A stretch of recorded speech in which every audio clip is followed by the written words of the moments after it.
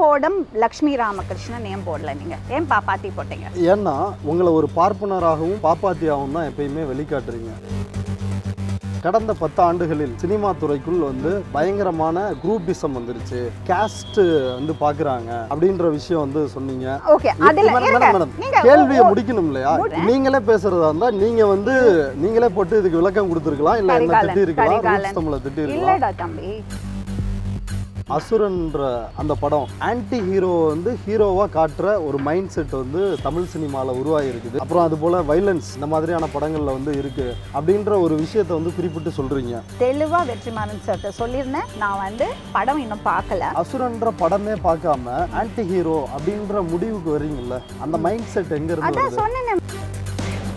இப்போ நானும் வந்து ஒரு சூழலில் வளர்ந்துருக்கேன், இங்கே இருக்கிற மற்றவர்களும் ஒரு சூழலில் வளர்ந்துருப்பாங்க. அந்த சூழலில் கற்பிக்கப்படுவது, அந்த சூழலில் சொல்லப்படுவது, அதையே ஒரு முழு உண்மை அப்படின்னு வந்து நம்புறது, தன்னை ஒரு பகுத்தறிவுக்கு உட்படுத்தாமல், தன்னை பரிசோதனைக்கு உட்படுத்தாமல் நம்புவது, இதுவே அந்த காஸ்ட் ப்ரிவிலேஜில் இருந்து தானே வருது. தம்பி, பாஜக தலைவர் அண்ணாமலையை மீடியா எல்லாம் வந்து கார்னர் பண்றாங்க, குறிப்பா ரூட்ஸ் வந்து அந்த வேலையை வந்து செய்யறாங்க அப்படின்றீங்க. அங்க நாங்க என்ன கேள்வி கேட்டோம் அந்த பிரஸ் மீட்ல? அன்னைக்கு நீங்க தான், எனக்கு இன்னும் ஞாபகம் இருக்கு, அவர் சொல்லிட்டே இருக்காரு, தம்பி இருங்க தம்பி நான் வரேன் நான் பேசுறேன்னு சொல்லிட்டே இருக்காரு. நீங்க என்ன பண்றீங்க, அவரை பேச விடாம நீங்க உங்க கேள்விக்கு மேல கேட்டுட்டே இருக்கீங்க. அந்த பிரஸ் மீட்டுக்கே நான் போகலையா? நீங்க தான் இருந்தீங்க. நான் இல்லையா? கரிகாலனா அவர் கேட்கிறாரு, ரூட்ஸா கேட்கிறாரு. பெண்களுக்கு பாதுகாப்பு இல்லை தமிழக பாஜகவில். அப்படி பாதுகாப்பற்ற சூழலில் நியாயம் கிடைக்கவும் வாய்ப்பில்லை. பாஜகவில் 8 ஆண்டுகளுக்கு மேல் பயணித்த காயத்ரி ரகுராம் ஒரு குற்றச்சாட்டு முன்வைக்கிறாங்க. அதே போல பாஜகவினுடைய ஐடி செல் பான் மூவிஸ் எடுத்து அதிக அளவு வந்து சம்பாதிக்கிறாங்க அப்படின்னு பாஜக மூத்த தலைவராக இருக்கிற சுப்பிரமணிய சாமி குற்றச்சாட்டு வச்சிருக்காரு அப்படின்ற இந்த 2 கேள்வியை கேட்கிறோம். இதுல அண்ணாமலை அவர்களை எங்க கார்னர் பண்ணோம்? இல்ல, அந்த கேள்வி எல்லாம் கேட்கல. நான் பார்த்த வீடியோல அதுவா இருக்கல. நான் பார்த்த பிட்ல கிளியரா கிட்ட வச்சுக்க. இது உங்க சேனல் இல்லையா? இது வேண்டாம் எனக்கு. பெண்களுக்கு ஒரு பிரச்சனைனா குரல் கொடுக்குறவங்க தான் லக்ஷ்மி மேடம் அப்படின்னு நான் பார்த்துருக்கேன். காயத்ரி ரகுராம் பெண் தானே, அவங்களுக்காக நீங்க ஏன் பேசல? சின்மயிக்கு கொடுத்துட்டு எனக்கு போறன்னு ஆயிடுச்சு. இல்ல, யார் அபியூசர்னு இவங்க தான் ஹராஸ் பண்றாங்க குற்றம் சாட்டப்படுகிறாங்களோ நான் பண்ண மாட்டேன். காயத்ரி ரகுராம் ஒரு நிமிஷம், யார் எதை டிஸ்டார்ட் பண்றாங்கன்னு எனக்கு தெரியறது இல்ல. காயத்ரி ரகுராம் போய் சொல்றாங்களோன்னு எனக்கு தெரியாது. சின்மயி பொய்ய சொன்னாங்களான்னு எனக்கு தெரியாது. அவங்க போய் சொன்னாங்களா அப்படின்னு நீங்க ஏன் குரல் கொடுத்தீங்க? அவசரப்பட்டு உணர்ச்சி வச்சுட்டு போய் கொடுத்துட்டேன்.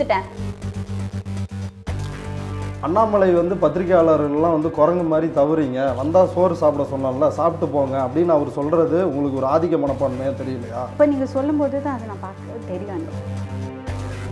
உங்களை பிளடி இந்தியன் பீச் அப்படின்னு வந்து சொல்கிற அந்த வார்த்தை உங்களை எந்த அளவுக்கு பாதிச்சிருக்கு அப்படின்றது வந்து நீங்கள் அங்கே பேசுகிறப்ப என்னால் வந்து புரிஞ்சிக்க முடிஞ்சது. 2000 ஆண்டுகளாக இந்தியாவினுடைய பெரும்பான்மை மக்கள், பிற்படுத்தப்பட்ட, மிகவும் பிற்படுத்தப்பட்ட, ஒடுக்கப்பட்ட பெண்கள், இவங்க எல்லோரும் சன் ஆஃப் பீச் அப்படின்னு இந்து மதம், குறிப்பாக பார்ப்பன மதமான இந்த கோட்பாடு வந்து சொல்லுது. இதுக்கு எதிராக நீங்கள் குரல் கொடுத்துருக்கீங்களா?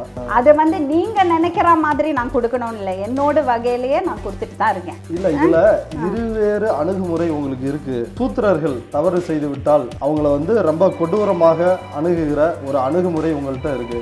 பார்ப்பனர்கள் தவறு செய்து விட்டால் அதை வந்து வேற மாதிரி அணுகுகிற ஒரு அணுகுமுறை. யார பிராமணன் சொல்றீங்க? ஒரு நிமிஷம், இந்த வீடியோ பாருங்க. முடியும், வளர்க்க முடியாது, அதனால வீடு இருக்கணும்.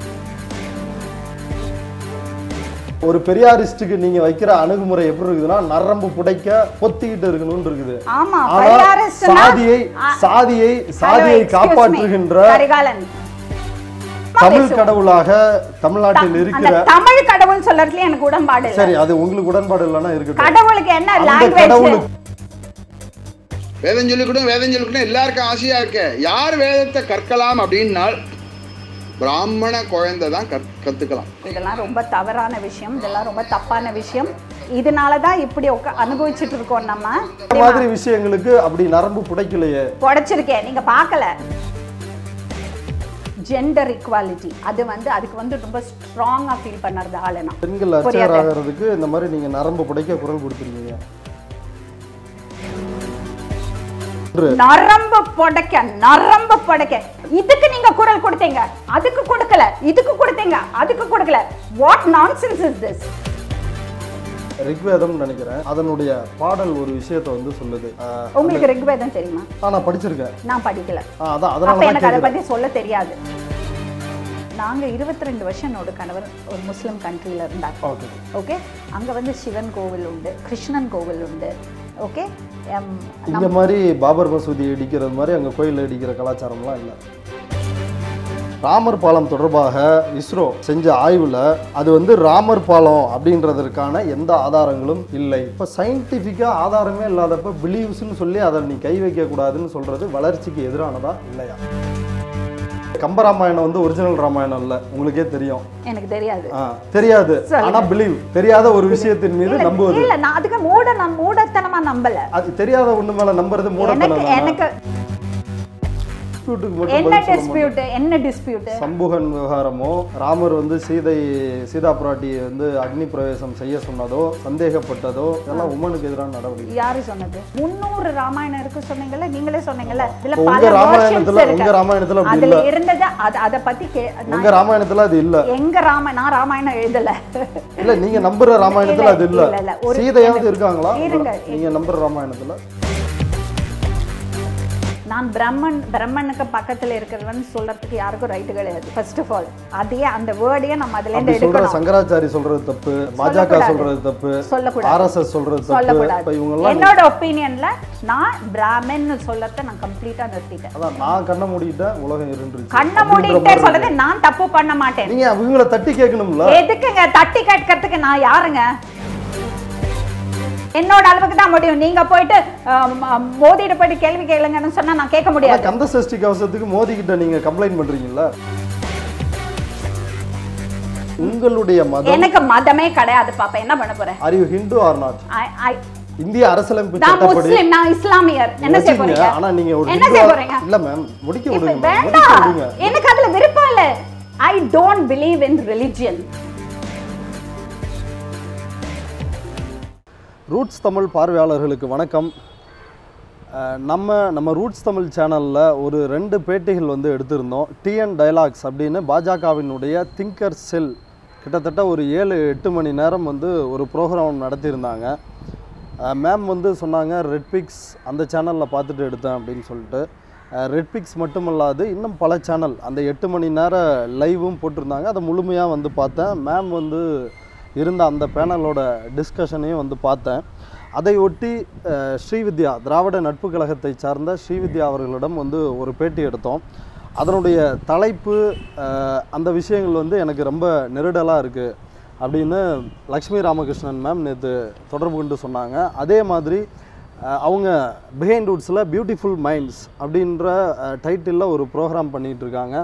அதில் மோகன்ஜி சத்ரியன் டைரக்டர் அவரை வந்து ஒரு நேர்காணல் செஞ்சாங்க. அந்த நேர்காணல் குறித்து ஒரு பேட்டியை இளஞ்சிறுத்தைகள் எழுச்சி பாசறையின் மாநில செயலாளர் சங்கத்தமிழன் விசிகாவின் சங்கத்தமிழன் அவர்கள்ட்ட ஒரு நேர்காணல் பண்ணியிருந்தோம். அது சம்பந்தமாகவும் ஆட்சேபணம் தெரிவிச்சிருந்தாங்க. இது குறித்து விளக்கம் கேட்டு நேற்று வந்து எனக்கு ஃபோன் செஞ்சுருந்தாங்க. அப்படி அவங்க அதில் சில கேள்விகள் கேட்டாங்க, நான் பதிலளிக்க முயற்சித்தேன். இதை நம்ம ஏன் வந்து ஒரு நேர்காணலாக பண்ணக்கூடாது அப்படின்னு நான் மேடம்கிட்ட வந்து கேட்டேன். மேடம் வந்து ஓகே சொன்னாங்க. எந்த சேனலில் போடலாம் அப்படின்னாங்க. நானும் வந்து கேமரா போட்டுக்கிறேன், நீங்களும் வந்து கேமரா போடுங்க, 2 சேனல்லையும் வந்து போட்டுக்கலாம் அப்படின்ற அக்ரி பண்ணி இன்றைக்கி வந்து இந்த பேட்டியை தொடங்க இருக்கிறோம். இன்றைக்கி நம்ம இந்த பேட்டியில் சந்திக்க போகிற சிறப்பு விருந்தினர் நடிகர், தயாரிப்பாளர், இயக்குனர், சொல்வதெல்லாம் உண்மை அப்படின்ற ஒரு நாடறிந்த ஒரு நிகழ்வை தொடர்ச்சியாக நடத்தி வருபவர், நீங்கள் அறிந்த முகம், திருமதி லக்ஷ்மி ராமகிருஷ்ணன் அவர்கள் இணைந்துள்ளார். வாருங்கள் அவரோடு பேசலாம். மேடம் வணக்கம். மேடம் வணக்கம். முதல்ல இப்படி ஒரு உரையாடலுக்கு ஒத்துக்கிறது அது ஒரு மிகப்பெரிய விஷயமா வந்து நான் பார்க்குறேன். ஏன்னா என்ன பெரிய விஷயம்ப்பா? இல்லை, எதிர்கருத்து இருப்பவங்க வந்து ஒத்துக்க மாட்டாங்க, ஒரு பேட்டியை வந்து ஒத்துக்க மாட்டாங்க. தங்களுடைய பொசிஷன் வந்து பெரிய பொசிஷன் நினைப்பாங்க. பொதுவா அப்படி ஒரு சூழல் இல்லை. அப்படி நீங்க ஒத்துக்கிட்டதுக்கு முதல்ல வந்து நன்றி தெரிவிச்சுக்கிறேன் மேடம். நான் அப்படி நினைக்கவே இல்லை. நான் ஒரு பெரிய விஷயம் பண்ணதாவே நினைக்கல. இப்போ மீடியா நீங்க பார்த்துருப்பீங்க தொடர்ச்சியா 40,000 ரூபா கேமரா பார்த்து வளர்ந்த கல்ச்சர் அது கிடையாதுப்பா.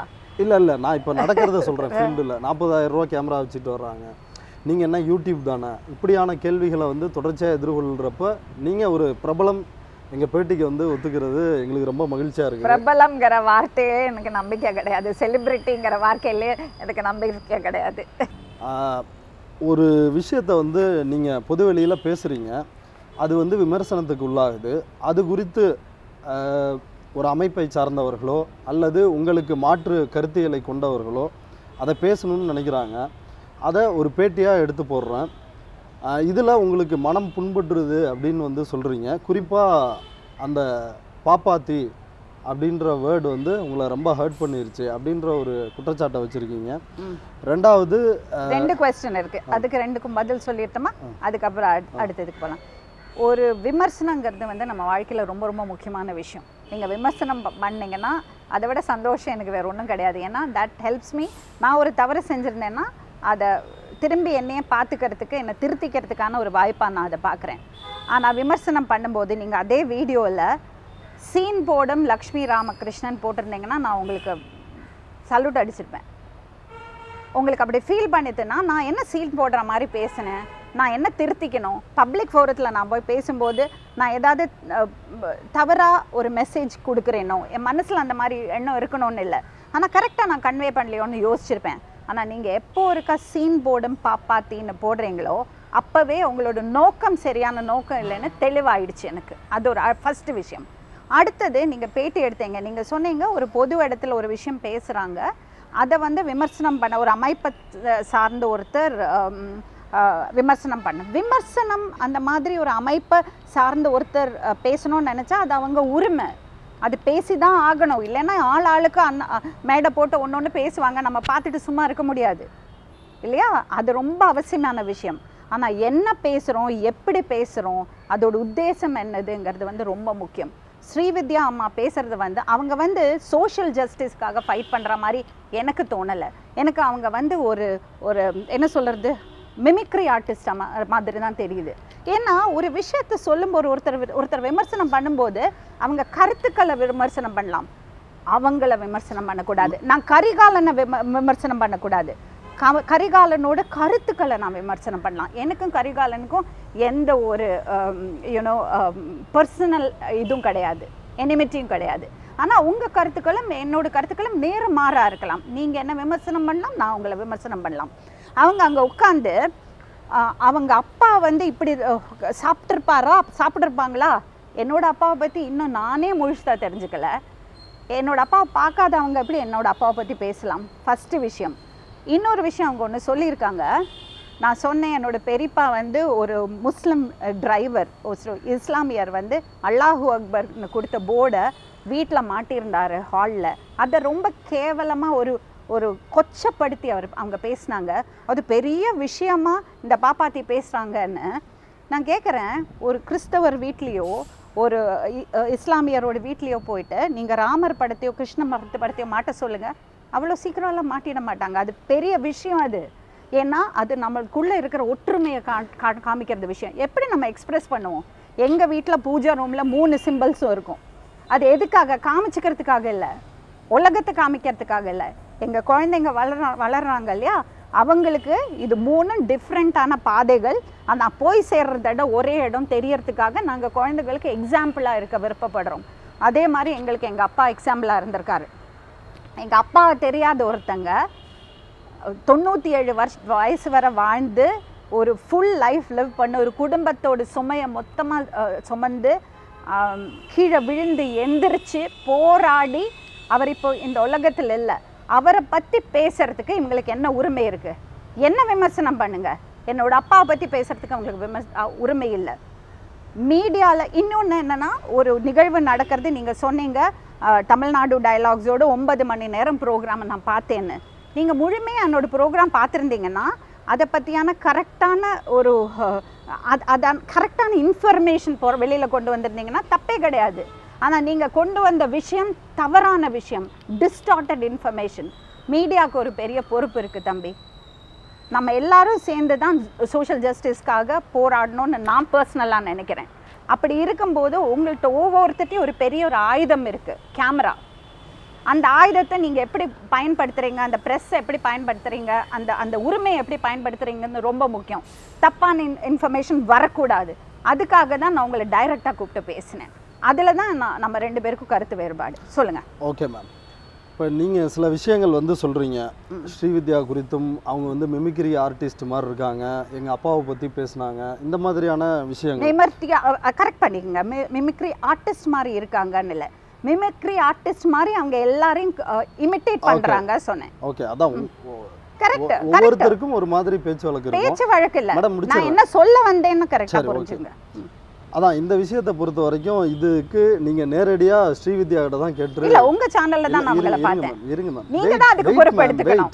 நான் பேசணுமா? because I saw her. நீங்க இவ்வளவு நேரம் மேடம், நீங்க இவ்வளவு நேரம் பேசுனீங்க இல்லையா, நான் பொறுமையா இருந்தேன்ல. பேசுங்க. அதான் நீங்க வந்து அது குறித்து அவங்களுடைய கருத்துக்கு அவங்கள்ட்ட தான் நீங்க வந்து விளக்கம் கேட்கணும். ஒன்று, அதுக்கு தம்ப்நெயில், அந்த டைட்டில், இதெல்லாம் முடிவு பண்ணுறது நான். ஸோ அந்த அளவில் நான் உங்களுக்கு வந்து விளக்கம் கொடுக்கணும் அப்படின்றதுக்காக தான் இந்த பேட்டிக்கு வந்தேன். நீங்கள் ஸ்ரீவித்யா குறித்து உங்களுக்கு இவ்வளோ காட்டமான விமர்சனம் இருக்குது அப்படின்னா நான் ஸ்ரீவித்யா வந்து கூப்பிட்டு வந்திருப்பேன். இதை நான் ஒரு நெறியாளுகை செஞ்சு அப்படி ஒரு ப்ரோக்ராமாக இதை வந்து நம்ம பண்ணியிருக்கலாம். ஸோ எனிவே, நான் என் சேனலில் வந்த அந்த சீன் போடும் பாப்பாத்தி அப்படின்ற அந்த விஷயத்துக்காக நான் கடமைப்பட்டிருக்கிறேன். அதுக்காக தான் நான் வந்து வந்தேன். யாருடைய மனதையும் புண்படுத்தக்கூடாது, அப்படி ஒரு நோக்கம் இல்லை அப்படின்னு சொல்கிறதுக்காக. இந்த கேள்விக்கு நான் விடை சொல்கிறதுக்கு முன்னாடி ஏன் வந்து உங்கள் குறித்து எனக்கு இருக்கிற பார்வையை வந்து தெளிவுபடுத்திக்கணும் அப்படின்னு நான் நினைக்கிறேன். அதுக்கு என்கிட்ட சில கேள்விகள் இருக்குது. அதை வந்து முதல்ல நான் கேட்டதுக்கு பதில் சொல்லிட்டு நீங்க இல்லை, நான் அது கட்டாயம் இந்த பேட்டி முடியறதுக்குள்ள நான் அது பதில் சொல்லாமல் போக மாட்டேன். அது பதில் சொல்லிட்டு தான் நீங்கள் இந்த பேட்டி பேசணும். அதுதான் நியாயம். சீன் போர்டும் பாப்பாத்தி நீங்கள் தான் போட்டு நீங்கள் சொன்னீங்க. ஸ்ரீவித்யா பேசினதுக்கு நீங்கள் பொறுப்பு இல்லை சொல்கிறீங்க, நான் அவங்கள்ட்ட தான் பேசணும் சொல்கிறீங்க. எனக்கு அவங்கள டைரெக்டாக தெரியாது. எனக்கு கரிகாலனோட ரூட்ஸ் தமிழ் சேனலில் அவங்க வந்தாங்க, அவங்க என்ன மிமிக்ரி பண்ணினாங்க. ஸோ எனக்கு அது மிமிக்ரி ஆர்டிஸ்டாக தான் தெரிஞ்சுது. அப்போ நான் அதை உங்கள்கிட்ட தான் கேட்பேன், நீங்கள் அதுக்கு பதில் சொல்ல மாட்டேன்னு சொன்னீங்க, விட்டுருங்க. சீன் போர்டும் லக்ஷ்மி ராமகிருஷ்ணன் ஏன் போடல, நீங்கள் ஏன் பாப்பாத்தி போட்டீங்க? ஏன்னா நீங்கள் வந்து உங்களை ஒரு பார்ப்பனராகவும் பாப்பாத்தியாகவும் தான் எப்பயுமே வெளிக்காட்டுறீங்க. எப்படி? அதுக்கு ஒரு எக்ஸாம்பிள் சொல்லுங்களேன். உதாரணத்திற்கு முதல் உதாரணம் ரவுண்ட் டேபிள் ப்ரோக்ராம். அந்த ப்ரோக்ராம்ல நீங்க வெளிப்படுத்தின கருத்துக்கள் தான் அப்படி வந்து கடந்த 10 ஆண்டுகளில் சினிமா துறைக்குள் வந்து பயங்கரமான குரூப்பிசம் வந்துருச்சு. ஓகே, காஸ்ட் வந்து பாக்குறாங்க சரி அப்படின்ற விஷயம் வந்து சொன்னீங்க. ஓகே, அதுல மேடம் கேள்வியை முடிக்கணும் இல்லையா? கேள்வியை முடிக்கணும். இந்த கேள்விக்கு பதில் சொல்றேன். நீங்களே பேசுறதா இருந்தா நீங்க வந்து நீங்களே போட்டு இதுக்கு விளக்கம் கொடுத்திருக்கலாம், இல்ல என்ன திட்டி இருக்கலாம், ரூட்ஸ் தமிழ திட்டி இருக்கலாம். இல்லடா தம்பி, நான் இப்ப நீங்க சொல்றீங்கல்ல காசு, அதுல பாப்பாத்தின்னு நான் நீங்க சொல்லலையே. வெயிட் மேம், அது ஃபுல்லா முடிக்கணும் இல்லையா? சொல்லுங்க. அடுத்து ஒரு விஷயத்தை வந்து சொல்றீங்க, அசுரன்ற அந்த படம் ஆன்டி ஹீரோ வந்து ஹீரோவா காட்டுற ஒரு மைண்ட் செட் வந்து தமிழ் சினிமாவில் உருவாகிருக்குது. இதை பார்க்குற ஒரு ரசனை உருவாயிருக்குன்னு எப்படி வந்து நம்புறீங்க அப்படின்னு நீங்கள் வெற்றிமாறன் அவரை நோக்கி ஒரு கேள்வி எழுப்புறீங்க. டைரக்டர் பார்த்திபன் அவர் குறிப்பிட்ட விஷயத்துல இருந்து தான் நீங்கள் இந்த விஷயத்தை வந்து அசுரன் படம் குறித்து அவர் தெரிவித்த கருத்தை தான் அப்படி நீங்கள் சொல்கிறீங்க. இந்த கருத்தும் இந்த கருத்துல இருந்து ஏன் இப்படி ஒரு கருத்து சொன்னால் நீங்கள் பாப்பாத்தி அப்படின்னு முடிவுக்கு வந்துட முடியுமா அப்படின்னா, இந்த கருத்து தான் உங்களை வந்து எனக்கு அப்படி சிந்திக்க வச்சுது. என்ன காரணம்னா, கடந்த 10 ஆண்டுகளில் தான் நீங்கள் அதில் நிறைய படங்களை குறிப்பிட்டீங்க. ரஞ்சித் அவருடைய சினிமாக்களை குறிப்பிட்டீங்க, மாரி செல்வராஜ் அவருடைய படங்களை வந்து குறிப்பிடுறீங்க. அப்புறம் அங்கே வெற்றிமாறன் இருந்தார், அவருடைய படத்தை குறிப்பிட்டு, அப்புறம் அதுபோல் வைலன்ஸ் இந்த மாதிரியான படங்களில் வந்து இருக்குது அப்படின்ற ஒரு விஷயத்தை வந்து குறிப்பிட்டு சொல்கிறீங்க. இப்போ இந்த கருத்தில் இருந்தால் அப்படி ஒரு முடிவுக்கு வர வேண்டியது இருக்குது. ஏன் அப்படி ஒரு முடிவுக்கு வர வேண்டியது இருக்குன்னா, தற்பொழுது தான் மிகவும் பிற்படுத்தப்பட்ட ஒடுக்கப்பட்ட பின்னணியை சார்ந்தவர்கள் கடந்த 10-15 ஆண்டுகளாக தான் மிக அதிக அளவில் இந்த சினிமா துறையில் வந்திருக்காங்க. அதுக்கு முன்னாடியே வந்திருக்காங்க. கலைஞர், அண்ணா அவங்க பீரியடில் வந்து இருந்திருக்கிறாங்க. அதுக்கு பிறகு பாரதி ராஜா இருந்திருக்கிறாங்க. ஒரு ஒடுக்கப்பட்ட பின்புலத்தை சார்ந்தவர்கள், வாய்ப்பு மறுக்கப்பட்டவர்கள், இவங்க எல்லோருக்கும் ஒரு அதிகமான வாய்ப்புன்றதை விட வெற்றிகளை குவிக்கிறாங்க அப்படின்னு வந்து இப்போ இந்த இடத்தை பெறும் பொழுது, இப்போ நீங்கள் வணங்குற கடவுள், நீங்கள் இப்போ பல கடவுள்களை வணங்கலாம். நீங்கள் வணங்குற இந்து கடவுள்கள் அது எதுவும் வைலன்ஸை வந்து பேசலையா? அது வந்து எதுவும் சம்ஹாரம் பண்ணலையா? அப்போ ஒரு ஹீரோவை அது கதை தானே, அந்த டைரக்டர்ஸ் அவங்களுடைய கருத்துக்களை ஒரு கதையாக முன்வைக்கிறார்கள், இல்லை எதுலையோ ஒன்று இன்ஸ்பிரேஷன்ல இருந்து உண்மை சம்பவங்கள்ல இருந்து இப்படி பல்வேறு விஷயங்கள்ல இருந்து அதை வந்து முன்வைக்கும் பொழுது உங்களுக்கு அதில் பிரச்சனை, ஒட்டுமொத்த தமிழ் சமூகமே கொண்டாடுற விஷயத்தில் உங்களுக்கு இன்னும் சிலருக்கு பாஜகவினருக்கு வந்து பிடிக்கல, இப்போ இன்னும் சில பார்ப்பன சங்கங்களுக்கு வந்து பிடிக்கல, அப்போ வந்து இந்த வேவ் லென்த் வந்து உங்களுக்கு ஒரே மாதிரி இருக்குது அப்படின்றதுனால தான் உங்களை பாப்பாத்தின்னு முடிவு பண்ணேன். நம்பர் 1. ஓகே, நம்பர் 1க்கு நான் ஆன்சர் சொல்கிறேன். நான் பெரிய கொஸ்டின் இது, இதில் பல மிஸ்கன்செப்ஷன்ஸ் இருக்குது, பல தவறுகள் இருக்குது நீங்கள் சொன்ன விஷயத்தில். ஃபஸ்ட்டு பாயிண்ட் வந்து பாரஞ்சித்தையும் மாரி செல்வராஜையும் நான் அங்கே பேசினேன்னு சொன்னீங்க. அவங்க 2 பேரோட படங்களை பாராட்டி தான் நான் பேசியிருக்கேன்.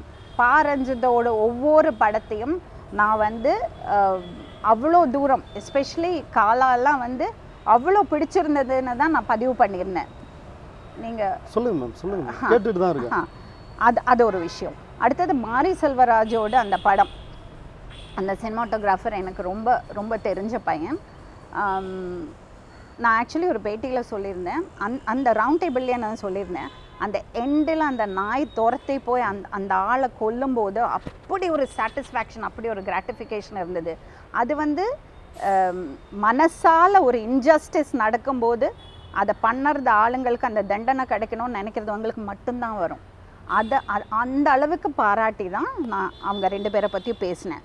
ஸோ நீங்கள் அந்த ரெண்டு பேரையும் இதோட சேர்த்து பேசினது தவறான விஷயம். செகண்ட் திங், வயலன்ஸ் சினிமாவில் இருக்குது சொல்கிறது, நீங்கள் சொல்கிற மாதிரி இந்த குறிப்பிட்ட டைரக்டர்ஸோட படங்களில் வயலன்ஸ் இருக்குது நான் சொல்லவே இல்லை.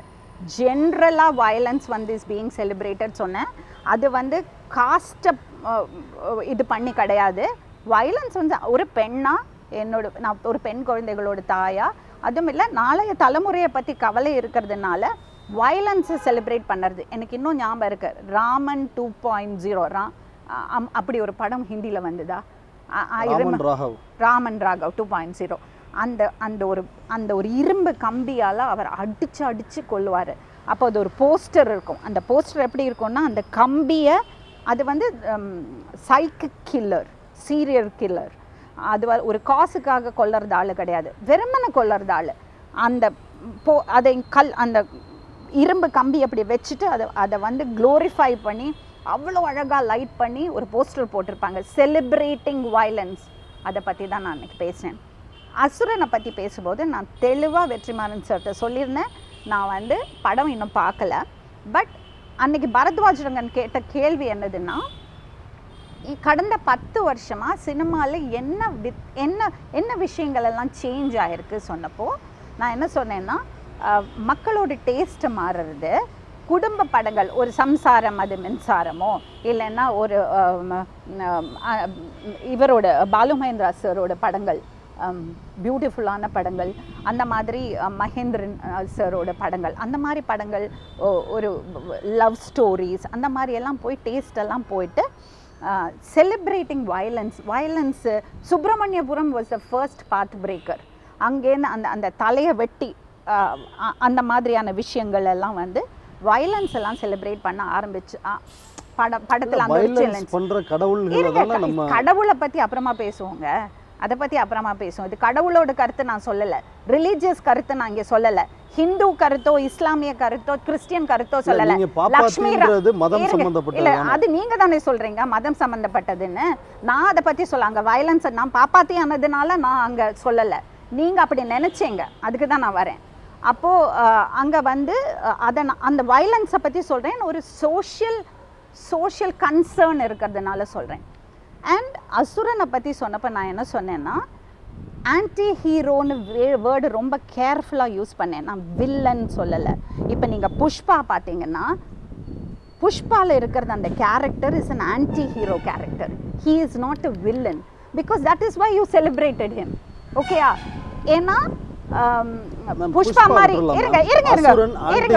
ஒரு நிமிஷம் ப்ளீஸ், நான் சொல்கிறேன். அப்போ வில்லனுக்கும் ஆன்டி ஹீரோக்கும் என்ன வித்தியாசம்னா, வில்லன் சொல்கிறது வந்து விக்கெட் பர்சன், கெட்டவன், அவன் வந்து தப்பான விஷயத்துக்காக தப்பான விஷயங்கள் பண்ணுறதுவன். ஆன்டி ஹீரோ அப்படி கிடையாது. ஆன்டி ஹீரோக்கு பின்னாடி அவன் வந்து ஒரு ரௌத்ரம் இருக்கிறதுவனா இருக்கலாம், அவன் வந்து வெட்டலாம் குத்தலாம், அவனுக்கு கெட்ட பழக்கங்கள் இருக்கலாம். இப்போ நீங்கள் காந்தாரா வந்தது, காந்தாராவில் பார்த்தீங்கன்னா அவர் தண்ணி அடிப்பார், அவர் வந்து ஹண்ட் பண்ணி சாப்பிடுவார், ஆனால் அவரை செலிப்ரேட் பண்ணோம் ஹீரோவா, கரெக்டாக? அந்த மாதிரியான கேரக்டர்ஸ் அது தப்புன்னு சொல்லலை, பிகாஸ் அவருக்கு பின்னாடி ஒரு நியாயம் இருக்குது. ஸோ அந்த மாதிரி ஆன்டி ஹீரோ அதனால தான் அது யூஸ் பண்ணுறது. We don't use the word villain. Villain R ஒரு துஷ்டன், ஒரு மோசமானவன்னு சொல்லாமல், ஒரு சில எல்லாருக்கும் குறைகள் இருக்கும், எல்லாருக்கும் சில கெட்ட பழக்கங்கள் இருக்கும். அப்படி இருந்தால் கூட அந்த ஹீரோக்கு உள்ள ஒரு நியாயம் இருக்குது, அவனோட கோபத்துக்கான ஒரு நியாயம் இருக்குது. அந்த ஒரு சென்ஸில் தான் நான் ஆன்டி ஹீரோ சொன்னேன். அண்ட் இன்னொரு விஷயம் என்ன சொன்னேன், டைட்டிலில் கூட அது ரிஃப்ளெக்ட் ஆகுறது. ஏன்னா டைட்டிலில் ரௌத்ரம் இருக்கிறது மக்களுக்கு பிடிக்கிறது, அதுதான் சொன்னேனே தவிர தப்பாக இருக்குது நான் சொல்லவே இல்லை. அது வெற்றிமாறன் ரொம்ப தெளிவாயிட்டார், நானும் வெற்றிமாறனும் அதை பற்றி பேசிக்கிட்டோம். அதோட மெசேஜும் நான் உங்களுக்கு காமிக்கிறேன். அது ரொம்ப தெளிவாயிட்டாங்க. அது ஃபஸ்ட்டு திங். இது என்னன்னா, அந்த ப்ராப்ளம் என்னன்னா, என்னோட பேக்ரவுண்டை வச்சு நான் பேசுறது விஷயங்களை நீங்க அந்த மாதிரி ஜட்ஜ் பண்றீங்க, அதுதான் ஒரு விஷயம். முடிச்சிடுறேன். இன்னொரு விஷயம் என்னன்னா, ஒரு விஷயம் எனக்கு தெரியல, இந்த அசுரன் பேருக்கு பின்னாடி இருக்கிற ஒரு சென்சிட்டிவிட்டி எனக்கு தெரியல. நிஜமாவே அதுக்கு நான் விளக்கம் கொடுத்துருந்தேன். ஏன்னா நான் அமர்ச்சித்திர கதா வாசிச்சு வளர்ந்த பொண்ணு, ஓகே, படிச்சு. அப்போ அசுரன்கிற பேர் வந்து நிறைய, இப்போ விபீஷணன் வந்தால் ரொம்ப நல்ல ஒரு, அந்த அசுர குலத்தில் பிறந்தாலும் ரொம்ப நல்ல ஒரு ஒரு ஒரு ஆள், அந்த மாதிரி. ஆமாம், அது நீங்கள் சொல்கிறீங்க. நீங்கள் ராவணன் நல்ல, மணிரத்னம் ஒரு படத்தில் ராவணனில் அவர் தான் ஹீரோ, ஓகே. நான் சொல்கிறது நாங்கள் வளர்ந்து வந்த சூழலில், நாங்கள் படித்து வந்த சூழலில் ஒரு ஒரு வயசுக்கு அப்புறம் நம்ம அந்த பக்கம் பார்க்க ஆரம்பிப்போம், புரியுறதா? ஆனால் அதுக்கு பின்னாடி ஒரு இவ்வளோ ஒரு சென்சிட்டிவான விஷயம் இருக்குது. இதுக்கும் டாமில்ஸ்க்கும் ஏதோ ஒரு கனெக்ஷன் இருக்குது, அது டிராவிடியன் இது கனெக்ஷன் இருக்குது. இதெல்லாம் எனக்கு ஆக்சுவலி ஐ டோன்ட் நோ. அன்றைக்கி நான் கேர்ஃபுல்லாக பேசலை.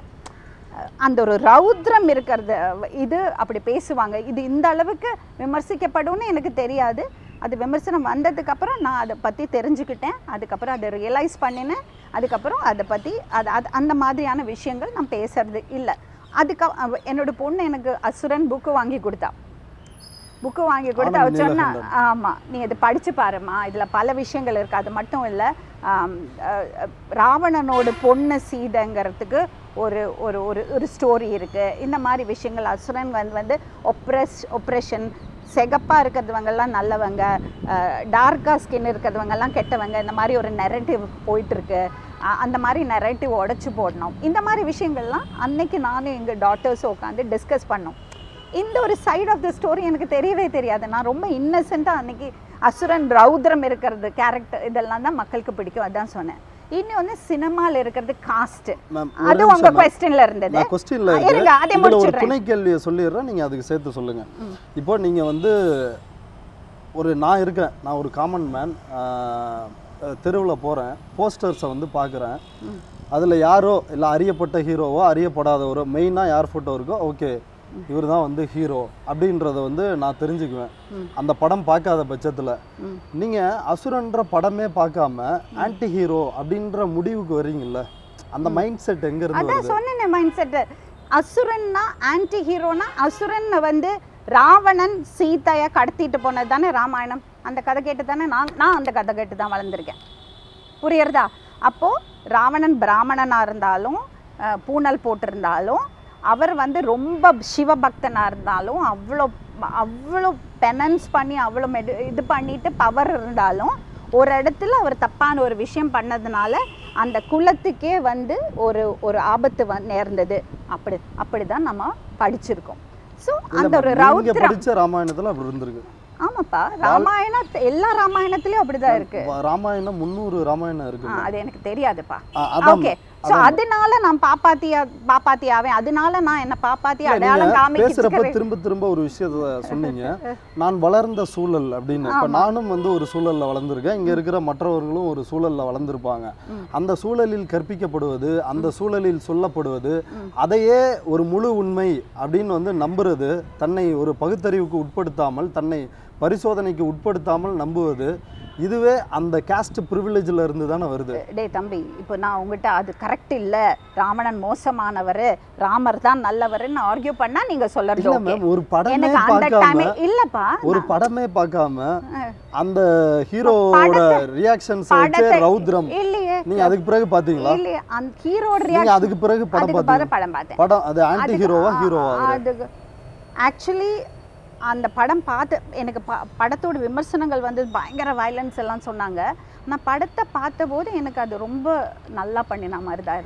ஹீரோ தான் அவரு. ஆமா, அவர் ஆன்டி ஹீரோவா தெரியல. ஆன்டி ஹீரோவா தெரியல. பிகாஸ் அவர் வந்து அடங்கி போய் ஒரு இடத்துல அவர் ஃபைட் பண்ணோம், அவர் ஒரு இடத்துக்கு புஷ் பண்ணதுனால தான் அவர் அது பண்றாரு. நிச்சயமா எனக்கு ஆன்டி ஹீரோவா தெரியல. ஓகே. அண்ட் இன்னொரு விஷயம், நீங்கள் சொல்கிறீங்க இல்லையா, நான் கேட்டு வந்தது தான் சரி, மற்றவங்களோட அபிப்பிராயத்தை எடுத்துக்காம இதுதான் சரி, நான் அப்படி சொல்லவே இல்லையே. அவங்கள்ட்ட என்ன சொன்னேன்? இல்லை, இப்போ கருத்தெல்லாம் மாற்றிக்கல. அன்னைக்கே அடுத்த நாளே சொன்னேன், இதுக்கு இப்படி ஒரு சைடு இருக்குன்னு எனக்கு தெரியாது, அப்படி நம்புறதவங்க நிறைய பேர் இருக்காங்க. அப்படி ஒரு நரேட்டிவ், இது நீங்கள் சரியா, நான் சரியா, அவர் சரியா, இந்த 300 ராமாயணத்தில் எது சரியான ராமாயணம்னு யாருக்குமே தெரியாது. உங்களுக்கு உங்கள் பெர்ஸ்பெக்டிவ், எனக்கு என் பெர்ஸ்பெக்டிவ். பட் நான் உங்கள் பெர்ஸ்பெக்டிவை கேட்டுக்க, என்னோட சைட்லேருந்து என்னையே விமர்சனம் பண்ணிக்கிறதுக்கு நான் தயாராக இருக்கேன். அதுதான் முக்கியம். நீங்கள் அதுக்கு தயாராக இருக்கீங்களா? அதை பாருங்கள். ஓகேயா? நான் வந்து சொல்லலை, நான் சொன்னது தான் கரெக்டு, நான் என்ன சொல்லி வளர்த்தது தான் கரெக்டு, எனக்கு சொல்லி கொடுத்தது தான் கரெக்டுன்னு நான் சொல்லவே மாட்டேன். நீங்கள் எனக்கு ஒரு விஷயம் சொன்னீங்கன்னா உங்கள் பாயிண்ட் ஆஃப் வியூலேருந்து, நீங்கள் வளர்ந்த சூழலில் நீங்கள் அனுபவித்த விஷயங்களை நீங்கள் எனக்கு சொன்னீங்கன்னா, அதில் இருக்கிறது உண்மைகளையும் உங்கள் வலியையும் உங்கள் பக்கத்து நியாயத்தையும் நான் பார்க்குறதுக்கு இன்னைக்கு இல்லை, என்றைக்குமே தயாராக இருந்திருக்கேன். ஸோ நீங்கள் அங்கே என்ன ஜட்ஜ் பண்ணினது தப்பு. அடுத்தது காஸ்ட் பாலிட்டிக்ஸ் இன் சினிமா. அந்த காஸ்ட் பாலிட்டிக்ஸை பற்றி அன்றைக்கி நான் பேசினதுக்கு தெளிவாக பேசியிருந்தேன். என்ன சொன்னேன்னா, சினிமாவில் இருக்கிறது காஸ்ட்டை பற்றி நான் சொல்லலை, காஸ்ட் ரெப்ரசன்டேஷன் வேறு, காஸ்ட் பாலிட்டிக்ஸ் வேறு. நீங்கள் சொன்னது ஒரு மாரி செல்வராஜா இருக்கட்டும், பாரஞ்சித் வந்து அவரோட அரசியலை சினிமா மூலமாக பேசுகிறாரு, அதை பற்றி விமர்சனம் பண்ணுறதுக்கு எனக்கு ரைட்ஸ் கிடையாது. ஓகே. ஆனால் சினிமாக்கு பின்னால் இருக்கிறது ஒரு பாலிட்டிக்ஸ் இருக்குது, ஒரு குரூப்பிசம் டெவலப் ஆகுது. ஆமாப்பா, அவர் அங்கே சினிமா பற்றி தானே பேசினாரு, ஐடியில் இருக்கிறது குரூப்பிசம் பற்றி பேசலையே. அப்போ நான் சினிமா பற்றி தானே சொல்ல முடியும். 10-15 வருஷத்துல தான் இந்த மாதிரி இருக்குன்றீங்க. நீங்க ஃபீல்டுக்கு வந்து 15 வருஷம் தானே ஆகுது. அப்ப எப்பயுமே இந்த சிக்கல் இருந்துட்டு தானே இருக்கு. நீங்க வந்து நீங்க புதுசா அனுபவிக்கிற மாதிரி ஒரு விக்டிம் மாதிரி நீங்க பேசுறீங்க. நான் எப்படி விக்டிம் ஆவேன்? நான் எப்படி விக்டிம்? நான் விக்டிமே கிடையாது. நீங்க ஏன் அப்படி நினைக்கிறீங்க? இது உங்க பெர்செப்ஷன் தான். ஃபர்ஸ்ட் ஆஃப் ஆல், நீங்க அசுரனை பத்தி நான் பேசினதுனால நான் பாப்பாத்தின்னு நான் அடையாளம் காமிச்சுக்கிறேன்னு சொன்னதே தவறு. இல்ல மேம், அதோட தொடர்ச்சி தான் டிஎன் டயலாக்ஸ்ல நீங்க சொன்னீங்க. சினிமால இண்டஸ்ட்ரியில வந்து போய் உட்கார்ந்தாலே பாப்பாத்தி ஏன் உட்கார வச்சிருக்கீங்க? நீங்க சொல்றீங்கல, அது ப்ரூவ் பண்ணிட்டீங்க. உண்மை தானே சொன்னேன். இல்ல அதான் மேம், நீங்க ஏற்கனவே அசுரன் ஒரு படம் பார்க்காம அதை ஜட்ஜ் பண்றீங்கல. அந்த மைண்ட் செட் எங்க தெரியாம நீங்க ஜட்ஜ் பண்றீங்கல. அசுரனை பத்தி நான் ஆன்டி ஹீரோ டைப் நீங்க பேசின கருத்துல இருந்தா ஒரு கருத்து வருது. அதுக்கு முன்னாடி உங்களை பற்றி நீங்க யாருன்னே எனக்கு தெரியாது. ரவுண்ட் டேபிளுக்கு முன்னாடி நாம் சொல்வதெல்லாம் உண்மையில போய் உட்கார்ந்த போதே எதுக்கு நீங்க பாப்பாத்திய உட்கார வச்சிருக்கீங்கன்னு கேள்வி கேட்டாங்க. அது அன்னைக்கு அசுரனை பத்தி பேசினதுனால இல்ல, லக்ஷ்மி ராமகிருஷ்ணன் பேர் இருக்கிறதுனால. மக்கள் எல்லாம் அப்படி பார்க்கல, மக்கள் என்ன அப்படி பார்க்கல. என்னோட ஷோக்கு வந்தவங்க, நான் அங்க வந்து என்ன மீட் பண்ணவங்க என்ன வித்தியாசமாவும் பார்க்கல. தமிழ்நாட்டுல நான் வெளியில போனா அந்த கேள்விக்கே நான் இன்னொன்னு சொல்றேன். இப்ப எல்லாருக்கும் வாய்ப்பு கிடைக்கணும் அப்படின்றது அதை நான் வந்து விரும்புகிறவன் தான்.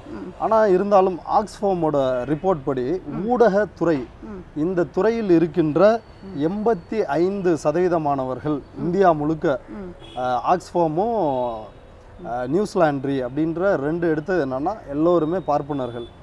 நீங்கள் டைரக்டராக இருக்கிறீங்க, தயாரிப்பாளராக இருக்கிறீங்க, நடிகராக இருக்கிறீங்க, எதுக்கு வந்து நீங்கள் மீடியாவுக்குள்ளே வர்றீங்க? இந்த மாதிரி அது நீங்க கேக்குறீங்களா? ஆமா நான் கேட்குறேன். ஏன் வரீங்க எல்லா இடத்துலையும் ஏன் வாய்ப்புகளை பறிக்கிறீங்க? லக்ஷ்மி ராமகிருஷ்ணன் இருக்கிற இடத்துல வேற யாராவது இருக்கட்டும். அதுக்காக நான் விட்டு கொடுத்துட்டு போக சொல்றீங்களா? கொடுங்க. நான் அதை பத்தி 2000 யோசிக்கல. வருஷமா நான் இருக்குல்ல. வந்தேன். 2000 வருஷமா இந்த ப்ரிவிலேஜ் அப்ப நாங்க யாருமே இதுக்குள்ள வரக்கூடாது சொல்றீங்களா? வரக்கூடாதுன்னு இல்ல மேடம், நீங்க உங்களுக்கு அங்க இருக்கு இல்லையா? எங்க இருக்கு? சினிமால நீங்க ஒரு ஆக்டரா இருக்கீங்க, அப்ப acting ஒரு பண்ண டைரக்டரா கூடாதா? இருக்கீங்க. இல்ல பண்ணுங்க, ஏதாவது ஒரு இடத்துல மட்டும் அனுபவிங்க, எல்லா இடத்துலயும் வந்து எப்படி நான் என்ன அனுபவிக்க. பண்ணலாம்னு சொல்ல முடியும்? நீ வந்து பிராமண குடும்பத்துல இல்ல ஐயர் குடும்பத்துல பிறந்த, அதனால நீ உன் வாய்ப்பை விட்டு கொடுக்கறது இதுதான் ரொம்ப முட்டாள்தனமா இருக்கு நீங்க பேசுறது. இல்ல நீங்க மேம், பேசுறது ரொம்ப முட்டாள்தனமா இருக்கு. Hi ஹாய்மா. Yeah, you are recording. You can come. Go. இல்ல வேண்டாம். இல்ல போயிடலாம். இதுதான் ரொம்ப தப்பா இருக்கு தம்பி. இல்ல விட்டு கொடுங்க அப்படின்னு எதுல சொல்றேன்னா, எல்லோருக்கும் வாய்ப்பு கிடைக்கணும்ன்ற கண்ணோட்டத்துல இருந்து சொல்றேன். அந்த இடத்த வேற யாராவது வந்து அந்த இடம் கிடைச்சா சிறப்பா இருக்கும்ல. இப்ப மீடியாவுல 85% பார்ப்பனர்களா இருக்கிறப்ப பாரஞ்சித் வந்து யாரோ ஒருத்தர் விட்டு கொடுத்து தான் வந்தாரா? அவரோட திறமையால வந்தாரு. எதுக்கு விட்டு கொடுக்கணும்னு நீங்க ஏன் அடைச்சிக்கிறீங்கன்ற? நான் எப்படிப்பா அடைக்க முடியும்? உனக்கு திறமை இருந்தா நீ வரதுக்கு நான் ஏன்பா அடைக்க போறேன்? மேடம் அடுத்த கேள்வி வந்து இன்னொன்னு சொல்லட்டுமா? இன்னும் ஒரு விஷயம் கேட்கட்டுமா? இந்த கேள்வி கேட்கறது எவ்வளவு தவறான கேள்வி நான் சொல்றேன். நீங்க வந்து மத்தவங்கள பாரஞ்சித் மாதிரி மாரி செல்வராஜ் மாதிரி இருக்கிறவங்கள மட்டம் தட்டுற மாதிரி நீங்க அத வந்து உல்டா பண்ணி சொல்றீங்க. என்னோட கருத்து அது கிடையவே கிடையாது. நீங்க உள்ள வந்தீங்கன்னா இன்னொருத்தருக்கு வாய்ப்பு என்ன விட டாலண்டட் அவரு.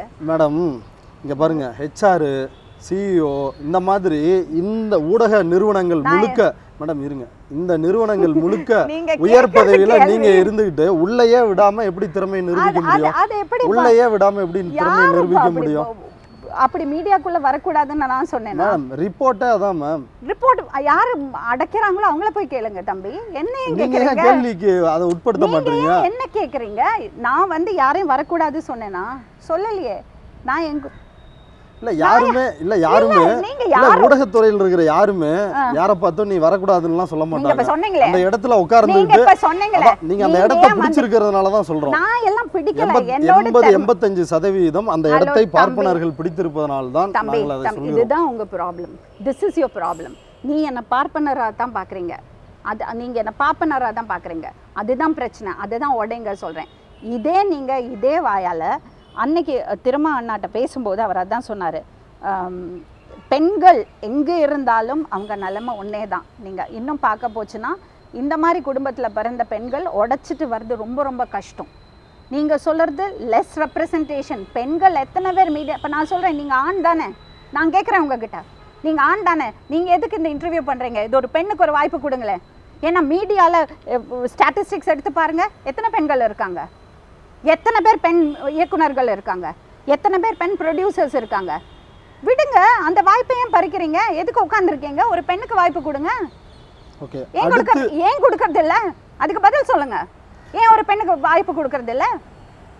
இல்ல கட்டாயம் கொடுப்போம். ஏன் கொடுக்கறது இல்ல? அப்ப நீங்க அப்ப இந்த வேலையை நீங்க பண்ண கூடாது. இப்போதான் நம்ம நிறுவனம் ஆரம்பிக்கப்பட்டிருக்குது. நான் ஒரு ஆங்கர், ஒரு கேமராமேன், ஒரு எடிட்டரை வச்சு கட்டாயம் இத அடுத்த கட்டத்துல நாங்க கொடுப்போம். நாங்க வந்து கொடுப்போம். அதே மாதிரி நீங்க இனி வந்து சொல்வதெல்லாம் உண்மை ப்ரோகிராமோ மற்ற டிவி சேனல்ஸ்ல நீங்க ப்ரோகிராம் பண்ண கூடாது. இந்த சவாலை ஏத்துக்கிறீங்களா? எனக்கு புரியல. இல்ல நீங்க எனக்கு ஒரு சவால் விடுக்கிறீங்க, நான் உங்களுக்கு சவால் விடுறேன். நீங்க ஏன் கொடுக்கல? ஒரு பெண்ணுக்கு கேட்டா நீங்க சும்மா இருப்பீங்களா? நான் கொடுக்கறேன்றேன். நீங்க அதே மாதிரி நீங்க ப்ரோகிராம் பண்ணாதீங்க. நீங்க யாருங்க என்கிட்ட சொல்றதுக்கு நான் ப்ரோகிராம் பண்ண கூடாது சொல்றதுக்கு? அப்ப நீங்க யார் வந்து என்னோட நிறுவனத்துல யாரை வைக்கணும் வைக்க கூடாதுன்னு யார் கேட்டாங்க முதல்ல? நீங்க தான் சொல்றீங்க. நீங்க தான் முதல்ல கேட்டீங்க. சரி, நீங்க கேட்டதுக்கு அடுத்து இத ஆக்கப்பூர்வமா எடுத்து போணும்னு நினைக்கிறேன். இத நான் தெளிவுபடுத்தணும் சொல்றேன். அடுத்து நீங்க பெண்கள் குறித்து பெண் உரிமை குறித்து பேசுறது. ஒரு நிமிஷம். சரி சொல்லுங்க. நீங்க தான் சொன்னீங்க வாய்ப்பை விட்டு கொடுங்க, நீங்க அங்க வந்து உட்கார்ந்து பிடிச்சு வச்சிருக்கீங்கன்னு. அந்த கேள்வியை நான் திருப்பி உங்கள்கிட்ட கேட்டேன். அதெல்லாம நீங்க விட்டு கொடுக்கணும்னு நான் சொல்லல. நான் கேட்டா எப்படி இருக்கும்னு. மிகவும் பிற்படுத்தப்பட்ட சமூகத்துல இருந்து இப்பதான் படிச்சு வந்துட்டு இருக்கிறோம். இப்பதான் எல்லாரும் எல்லா துறையிலயும் வந்துட்டு இருக்கிறோம். பெண்கள் வந்து வராம இல்ல. எல்லாரும் வந்து இப்ப மீடியாவுல இருக்கிற பெரும்பாலான பெண்கள் சேம் அப்ளைஸ் பா. ஒப்ரஸ் கம்யூனிட்டிஸ்ல இருந்து வரதவங்களுக்கு இப்பதான் அவங்களோட திறமையும் எதையும் காமிக்கிறதுக்கான வாய்ப்புகள் வருது. Same thing. Privilege, when it comes to women there is no privilege. whether you are in there or you are in the oppressed community or you are in America, you are in London, doesn't matter. Women less represented. எங்களோட struggles has been same. அடுத்து நீங்கள் ஒரு tweet வந்து போட்டிருந்தீங்க. பாஜக தலைவர் அண்ணாமலையை, இப்போ பெண் உரிமை பேசுனதுனால இந்த கேள்வி, பாஜக தலைவர் அண்ணாமலையை மீடியா எல்லாம் வந்து கார்னர் பண்ணுறாங்க, குறிப்பாக ரூட்ஸ் வந்து அந்த வேலையை வந்து செய்கிறாங்க அப்படின்றீங்க. அங்கே நாங்கள் என்ன கேள்வி கேட்டோம் அந்த ப்ரெஸ் மீட்டில்? அன்னைக்கு நீங்கள் அவரை நீங்கள் தான், எனக்கு இன்னும் ஞாபகம் இருக்குது, அந்த ஒரு கிளிப்பை நான் பார்த்தேன். அவர் சொல்லிகிட்டே இருக்காரு, தம்பி இருங்க தம்பி நான் வரேன் நான் பேசுகிறேன்னு சொல்லிகிட்டே இருக்காரு. நீங்கள் அந்த வீடியோ இருக்குன்னா காமிங்க. நீங்கள் என்ன பண்ணுறீங்க, அவரை பேச விடாமல் நீங்கள் உங்கள் கேள்விக்கு மேலே கேட்டுகிட்டே இருக்கீங்க. அந்த ப்ரெஸ் மீட்டுக்கே நான் போகலையா? நீங்கள் தான் இருந்தீங்க. நான் இல்லையா? கரிகாலனா அவர் கேட்குறாரு, ரூட்ஸாக கேட்குறாரு. ரூட்ஸ்ன்னு தான் கேட்டார். நான் அந்த ப்ரெஸ் மீட்டுக்கு போகல. ப்ரெஸ் மீட்டுக்கு போன ரிப்போர்ட்டர் அங்கே இருக்காரு. அப்போ அவரை தான் சொல்லியிருப்பாரு. அவர் ஃபர்ஸ்ட் ஆர்கியூ பண்ணது புதிய தலைமுறை ரிப்போர்ட்டர். ரூட்ஸ் சொன்னேன்னா கரிகாலன்னு போட்டேன் நான் ட்வீட்ல. கரிகாலன்னு போட்டேன்னா ரூட்ஸ்னு போட்டேன். இல்லை மேம், அங்கே என்ன நடந்துச்சுன்னு நான் சொல்கிறேன், அதுக்கப்புறம் முடிவுக்கு வாங்க. புதிய தலைமுறை ரிப்போர்ட்டர் இல்ல, நாங்க போகவே இல்லை. இப்ப பாருங்க, பார்த்தேன்னு சொன்னீங்க, அதுக்கப்புறம் நான் உங்க பேரை போட்டேன். உங்க பேரை போடல, ரூட்ஸ்னு தான் போட்டேன். அதான் இதுல வந்து என்னன்னா, அந்த ஃபர்ஸ்ட் ஈஷா யோக மையம் குறித்து புதிய தலைமுறை ரிப்போர்ட்டர் கேட்குறாரு. அப்புறம் டைம்ஸ் ஆஃப் இந்தியா ரிப்போர்ட்டர் வந்து வாட்ச், அண்ணாமலையுடைய வாட்ச், அதில் வந்து ஒட்டு கேட்க முடியுமா, இந்த மாதிரியான விஷயங்களை வந்து கேட்குறாங்க. கடைசியாக வந்து நம்ம ரிப்போர்ட்டர் அரவிந்த் வந்து கேட்குறாரு. என்ன கேட்குறாருன்னா, பெண்களுக்கு பாதுகாப்பு இல்லை தமிழக பாஜகவில், அப்படி பாதுகாப்பற்ற சூழலில் நியாயம் கிடைக்கவும் வாய்ப்பில்லை அப்படின்னு காயத்ரி ரகுராம், பாஜகவில் 8 ஆண்டுகளுக்கு மேல் பயணித்த காயத்ரி ரகுராம் ஒரு குற்றச்சாட்டு முன்வைக்கிறாங்க. அந்த குற்றச்சாட்டுக்கு உங்களுடைய பதில் என்ன? அதே போல் பாஜகவினுடைய ஐடி செல், இந்த சோஷியல் மீடியாவில் இயங்குகிற இவங்க வந்து பான் மூவிஸ் எடுத்து அதிக அளவு வந்து சம்பாதிக்கிறாங்க அப்படின்னு பாஜக மூத்த தலைவராக இருக்கிற சுப்பிரமணிய சாமி குற்றச்சாட்டு வச்சிருக்காரு அப்படின்ற இந்த 2 கேள்வியை கேட்குறோம். இதில் அண்ணாமலை அவர்களை எங்கே கார்னர் பண்ணோம்? இல்லை, அந்த கேள்வியெல்லாம் கேட்கல. நான் பார்த்த வீடியோவில் அதுவாக இருக்கல. நான் பார்த்த பிட்டில் கிளியராக நான் காமிக்கிறேன். கொடுங்க, என்னோடய ஃபோனை கொடுங்க.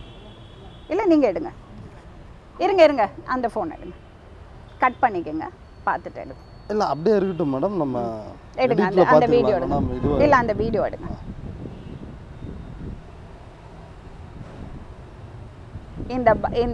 இந்த ட்வீட் வந்தது இப்போ. அதுக்கு முன்னாடியே நீங்க சீன் போடுறது பாத்தி போட்டுட்டீங்க.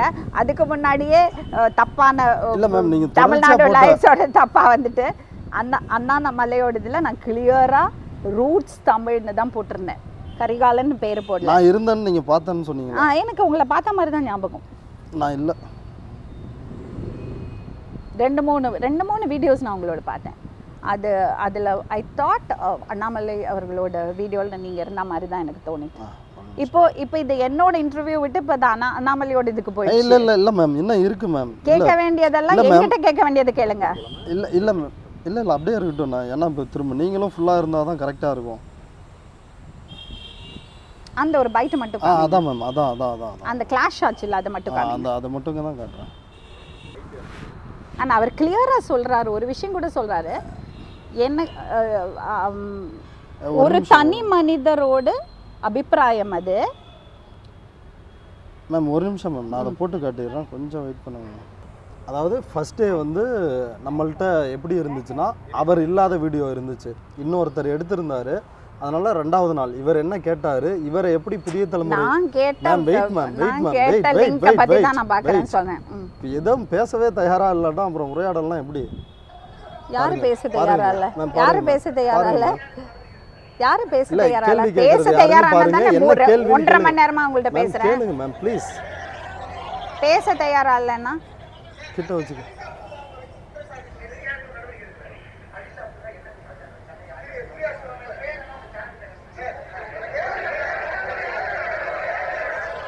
இது உங்க சேனல் இல்லையா? இது வேண்டாம் எனக்கு, கொடுங்க.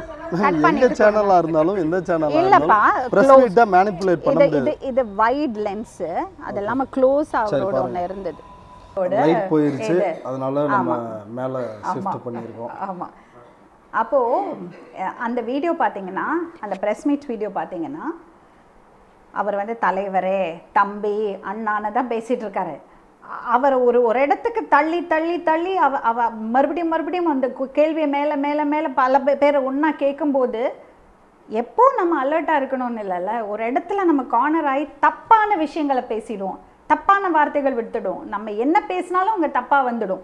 அந்த மாதிரி ஒருத்தர் கார்னர் பண்ணக்கூடாது, அது ரொம்ப தவறான விஷயம். அண்ட் அந்த ட்வீட்டில் நான் ரூட்ஸ் தமிழோட போடுறதுக்கு முக்கியமான காரணம் அதோட ஆல்மோஸ்ட் எண்டு, அந்த வீடியோட எண்டில் வரும்போது ரூட்ஸ் தமிழில் இருக்கிற நீங்களா அவங்களான்னு தெரியல, நாங்கள் கரிகாலன்னு பேரை போட்டிருக்க மாட்டேன், ரூட்ஸ் தமிழ் தான் போட்டிருப்பேன். ஆனால் நான் உங்களை பார்த்த மாதிரி எனக்கு ஒரு ஞாபகம். அப்போது அவர் வந்து ஒரு கேள்வி கேட்பார், அதுக்கு அவர் பதில் சொல்லாமல் வெளியில் போவார். ஸோ அதுக்கு முன்னாடி தான் நான் அந்த என்னோட தமிழ்நாடு டைலாக்ஸோடு அந்த வீடியோவை வந்து டிஸ்டார்ட் பண்ணி ரெட் பிக்ஸில் போட்டிருந்தாங்க. அதுக்கப்புறம் நீங்கள் போட்டிருந்தீங்க. இது இன்றைக்கி நேற்று நடக்கிற சம்பவம் இல்லை, பல தடவை அந்த சின்மயி ப்ரெஸ் மீட்டில் நடந்ததை விடையா அநியாயம் அன்றைக்கி அவ்வளோ நடந்தது, அவ்வளோ தூரம் டிஸ்டார்ட் ஆகி வெளியில் நியூஸ் வந்தது. ஒரு மீடியா அவர் சொல்கிறார் பார்த்தீங்களா, ப்ரெஸ்ஸு மீடியா மேலே கோவம் காமிக்கிறதுக்கு காரணம் என்ன சொல்கிறேன்னா, மேம் நீங்கள் உங்களோட கோவத்தை அண்ணாமலையோட கோவம் அப்படின்னு ஈக்குவலைஸ் பண்ணாதீங்க. உங்களுக்கு நியாயமான கோவம் இருக்கிறதா நினைக்கிறேன். இல்லை தம்பி, நீங்கள் இது கண்டனம் தெரிவிச்சிங்க, அண்ணாமலை வந்து பத்திரிகையாளர்கள்லாம் வந்து குரங்கு மாதிரி தவறீங்க, வந்தால் சோறு சாப்பிட சொன்னால சாப்பிட்டு போங்க அப்படின்னு அவர் சொல்கிறது உங்களுக்கு ஒரு ஆதிக்க மனப்பான்மையாக தெரியலையா?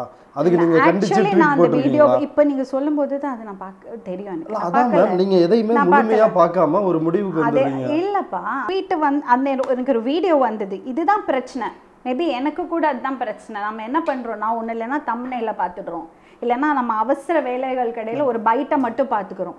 பார்த்துட்டு நம்ம ஒரு விஷயம் சொல்லுவோம், இந்த குரங்கு சொன்னது இந்த மாதிரி விஷயங்கள் எல்லாம் நிஜமாவே எனக்கு தெரியாது, அது சொல்லியிருந்தா அது தவறான விஷயம், கண்டிக்க வேண்டிய விஷயம். இதெல்லாம் சொல்லிட்டு அட்டாக் பண்ணா நான் வந்து அட்டாக் பண்ணுவேன், இல்ல கேள்வி கேக்குறது அட்டாக் பண்ணுவேன் அவர் சொன்னது ஒரு விஷயம் நியாயப்படுத்தினாரு. எனக்கு என்ன தோணுது, சாரி கேட்கல இல்ல எனக்கு அவர் சொன்னது, அவர் என்னாச்சுன்னா அவர் வந்து தலைவர் அண்ணன் பேசிட்டே இருக்காரு, ஆனால் அவரை கேள்வி மேலே கேள்வி மேலே கேள்வி மேலே பேசி அவர் கார்னர் பண்ணுற மாதிரி எனக்கு அந்த அந்த வீடியோவில் கிளியராக அது தெரிஞ்சது. கேள்வி கேட்குறோம். என்னம்மா, பத்திரிகையாளர்களுக்கும் நீங்களும் மனுஷங்க தானே, நாங்களும் மனுஷங்க தானே, எப்போ நாங்கள் எல்லாமே கரெக்டாக சொல்லணும், எப்போவுமே எல்லாரும் எல்லா டைமில் ஒரே மூடில் இருக்கணும்னு இல்லைல்ல. அந்த அந்த ஒரு மனுஷனுக்கு கொடுக்க வேண்டிய அந்த ஒரு அலவன்ஸ் கொடுக்கணும்ல. இல்லை கண்டிப்பாக மேம், யாரும் வந்து அவர் பேசுன மாதிரி குரங்குன்னு சொல்லியோ அப்படியெல்லாம் யாருமே வந்து அவர்கிட்ட கேள்வி கேட்கல, மரியாதையாக கேட்டோம், பதில் இருந்தால் இருக்குன்னுலாம், இல்லைன்னா இல்லைன்னு சொல்லலாம். நான் அதுக்குள்ளே ரொம்ப போகலை. அதில் என்னோட கேள்வி என்னன்னா, நீங்கள் டிஎன் டைலாக்ஸ் உங்களை நான் வந்து எப்படி பார்த்துருக்கேன் அப்படின்னா, இந்த அசுரன் இந்த இதெல்லாம் பார்க்கறதுக்கு முன்னாடி பெண்களுக்கு ஒரு பிரச்சனைன்னா குரல் கொடுக்குறவங்க தான் லக்ஷ்மி மேடம் அப்படின்னு நான் பார்த்துருக்கேன். காயத்ரி ரகுராம் பெண் தானே, அவங்களுக்காக நீங்கள் ஏன் பேசலை? நீங்கள் ஒரு எப்பயுமே ஒரு மாரலாக உங்களை வந்து காட்டுற நீங்கள் அந்த டிஎன் டைலாக்ஸ்லேயோ நீங்கள் அதை கேள்வியாக முன் வச்சுருக்கலாம். சரி ஓகே, அது வேறு தலைப்பிலான நிகழ்ச்சி. அப்போ அந்த கட்சியில் அலிசா அப்துல்லா குற்றச்சாட்டு, தொடர்ந்து அந்த கட்சியில் இருக்கிற பெண்கள், அந்த கட்சி பெண்கள் தான் அந்த கட்சியில் இருக்கிறவங்க அப்யூஸ் பண்ணுறாங்கன்னு குற்றச்சாட்டு வைக்கிறாங்க. இப்போ அவங்க ஆளும் கட்சியாக இருக்கிறப்ப காவல்துறையோ மற்ற விஷயங்களோ அப்படி வந்து நடவடிக்கை எடுக்கலை. அப்படி இருக்கும் பொழுது நீங்கள் ஏன் எந்த நேரத்துலையுமே அந்த பெண்களுக்காக பேச மாட்டீங்க? சின்மயிக்காக பேசிட்டு என்னாச்சு? காயத்ரி ரகுராம், ஒரு நிமிஷம், அலிசா அப்துல்லுக்காக ஒரு நிமிஷம், சின்மயிக்காக பேச வந்தேன். அதை குறிப்பிட்டு தானே சொல்கிறேன். என்னாச்சு? அதை குறிப்பிட்டு தானே சொல்கிறேன். அன்னைக்கு முடிவு பண்ணிட்டேன், இந்த மாதிரி விஷயங்களுக்கு வெளியில வந்து பேசக்கூடாது. ஏன்னா என்ன அவமானப்படுத்திட்டாங்க. அண்ணாமலையோ வேற யாரோ, நான் யாருக்காக பேசுவேன் தெரியுமா? இப்ப காயத்ரி ரகுராமுக்கு பேசுறதுக்கு தான் நீங்க இத்தனை பேர் இருக்கீங்களே, இத்தனை பேர் இப்ப சடனா காயத்ரி ரகுராம் மேல அவ்வளோ ஒரு மரியாதையும் பாசம் வந்துடுச்சு. ஏன்? அதுல ஒரு பொலிட்டிக்கல் அஜெண்டா இருக்கு, அதுல ஒரு பொலிட்டிக்கல் பார்ட்டி இன்வால்வ்ட். இவ்வளோ பேர் குரல் கொடுக்குறீங்க, லக்ஷ்மி ராமகிருஷ்ணோட குரல் எல்லாம் தேவையில்லை. நான் முனியம்மாக்கும் காந்தம்மாக்கும் அந்த மாதிரி கஷ்டப்படுறது பெண்களுக்காக குரல் கொடுத்துட்டு போறேன், சின்மயிக்கு கொடுத்துட்டே எனக்கு போருன்னு ஆயிடுச்சு. யார் அபியூசர்னு இவங்க தான் ஹராஸ் பண்றாங்க, எனக்கு தேவையில்லைங்க, நான் பண்ண மாட்டேன். காயத்ரி ரகுராம், ஒரு நிமிஷம், காயத்ரி ரகுராம் அவங்களுக்கு குரல் கொடுக்கறதுக்கான தைரியமும் அவங்களுக்கு அந்த பொசிஷனும் அவங்களுக்கு அந்த எக்ஸ்பீரியன்ஸும் அவங்களுக்கு பின்னாடி உங்களை மாதிரி நிறைய ப்ரெஸ் ஆளுங்களை அவங்க கூட இருக்காங்க. அது இல்லாத மக்கள் இருக்காங்கல்ல, அவங்களுக்காக மட்டும்தான் இந்த பாலியல் விவகாரம். ஒன்று சின்மயி, இன்னொன்று இன்னொருத்தரோட பிரச்சனையில் நான் தலையிட்டுட்டு அந்த விஷயத்தில் நியாயத்துக்காக குரல் கொடுத்து நான் அடி வாங்கினேன். அதோட முடிவு பண்ணிட்டேன், இந்த மாதிரி விஷயங்களுக்கு குரல் கொடுக்க மாட்டேன். ரொம்ப கஷ்டப்படுற யாரும் குரல் கொடுக்காத எந்த பொலிட்டிக்கல் பார்ட்டியும் இன்வால்வ் ஆகாம இப்ப நீங்கெல்லாம் இதே காயத்ரி ரகுராம் இதே காயத்ரி ரகுராம் பிஜேபியில இல்லாம இதுல பிஜேபி இல்லாம எந்த டிஎம்கே இல்லாம எந்த பார்ட்டியும் இன்வால்வ் ஆகாம இருந்தா இந்த காயத்ரி ரகுராம யாரும் கண்டுக்க மாட்டாங்க. இதே கரிகாலனே கண்டுக்க மாட்டாரு. இல்ல மத்திய அரசு ஏன்னா 14 வயசு மன நல்ல சரியில்லாத நடக்க முடியாத ஒரு பெண் குழந்தைய 10 நாள் பாலியல் தொல்லை கொடுத்து அவன் வெளியே சுகமா ஜாலியா சுத்திட்டு இருக்கான். 2 வருஷமா போராடிட்டு இருக்கோம் அந்த குழந்தைக்காக. யாருமே அதை பத்தி பேசுறது இல்ல, பேச மாட்டாங்க. ஏன்னா அதுல பார்ட்டி இன்வால்வ்டு கிடையாது. இந்த பக்கம் பிஜேபியில் யாராவது இந்த மாதிரி பாலியல் இதில் மாட்டினாங்கன்னா இந்த பக்கத்துலேருந்து அடிப்பாங்க, அந்த பக்கத்தில் யாராவது இருந்தால் இவங்க அடிப்பாங்க. இப்படியே மாற்றி மாற்றி பேசிப்பாங்க. ஏன்னா பாலிட்டிக்கல் ஒரு பார்ட்டி இன்வால்வ், அதில் ஒரு பாலிட்டிக்கல் இன்ட்ரெஸ்ட் இருந்தால் வாய்ப்பை யூஸ் பண்ணி ஏதோ அந்த பெண்ணுக்காக போராடுற மாதிரி குரல் கொடுப்பாங்க. இந்த விளையாட்டுக்கு நான் இல்லை.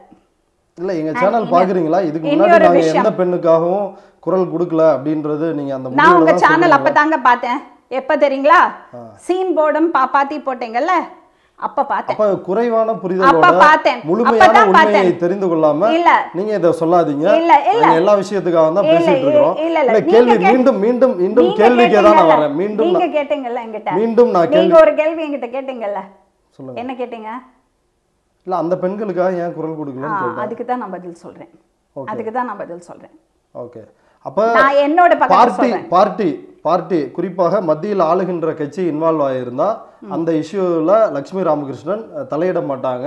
பெண்கள் பாதிக்கப்பட்டிருந்தா அத மௌனமா கடந்து போயிடுவாங்க. பார்ட்டி இன்வால்வ் ஆன இந்த மாதிரி விஷயங்கள் பெண்கள் எல்லாம் என்ன இருந்தாலும் நான் இன்வால்வ் ஆக மாட்டேன்.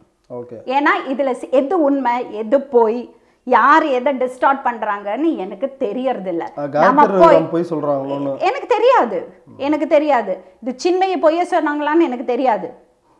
ஏன்னா இன்னும் அது ப்ரூவ் ஆகல, இன்னும் அடிச்சுட்டு தான் இருக்காங்க அவங்கள. அப்போ அவங்க பொய் சொன்னாங்களா அப்படின்னு நீங்க ஏன் குரல் கொடுத்தீங்க? எனக்கு அதுதான் தெரியும்.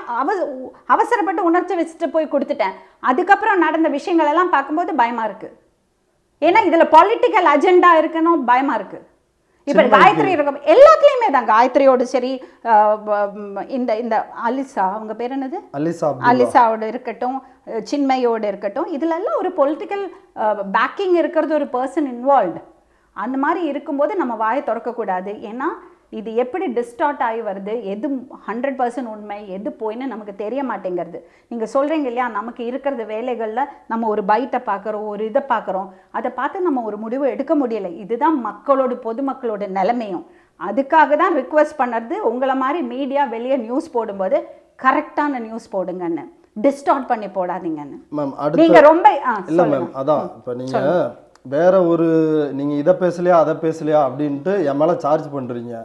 நானும் அந்த மாதிரி இன்னும் பல நீங்க என்ன கேட்ட கேள்விக்கு நான் பதில் சொன்னேன். இல்ல நான் சார்ஜ் பண்ணேன்னு சொல்லக்கூடாது. It's an reaction. You asked me, நீங்க அலிசாக்கு குரல் கொடுக்கலையா, காயத்ரி ரகுராம்க்கு குரல் கொடுக்கலையா கேட்டதுக்கு நான் பதில் சொன்னேன். நான் கொடுக்க மாட்டேன்.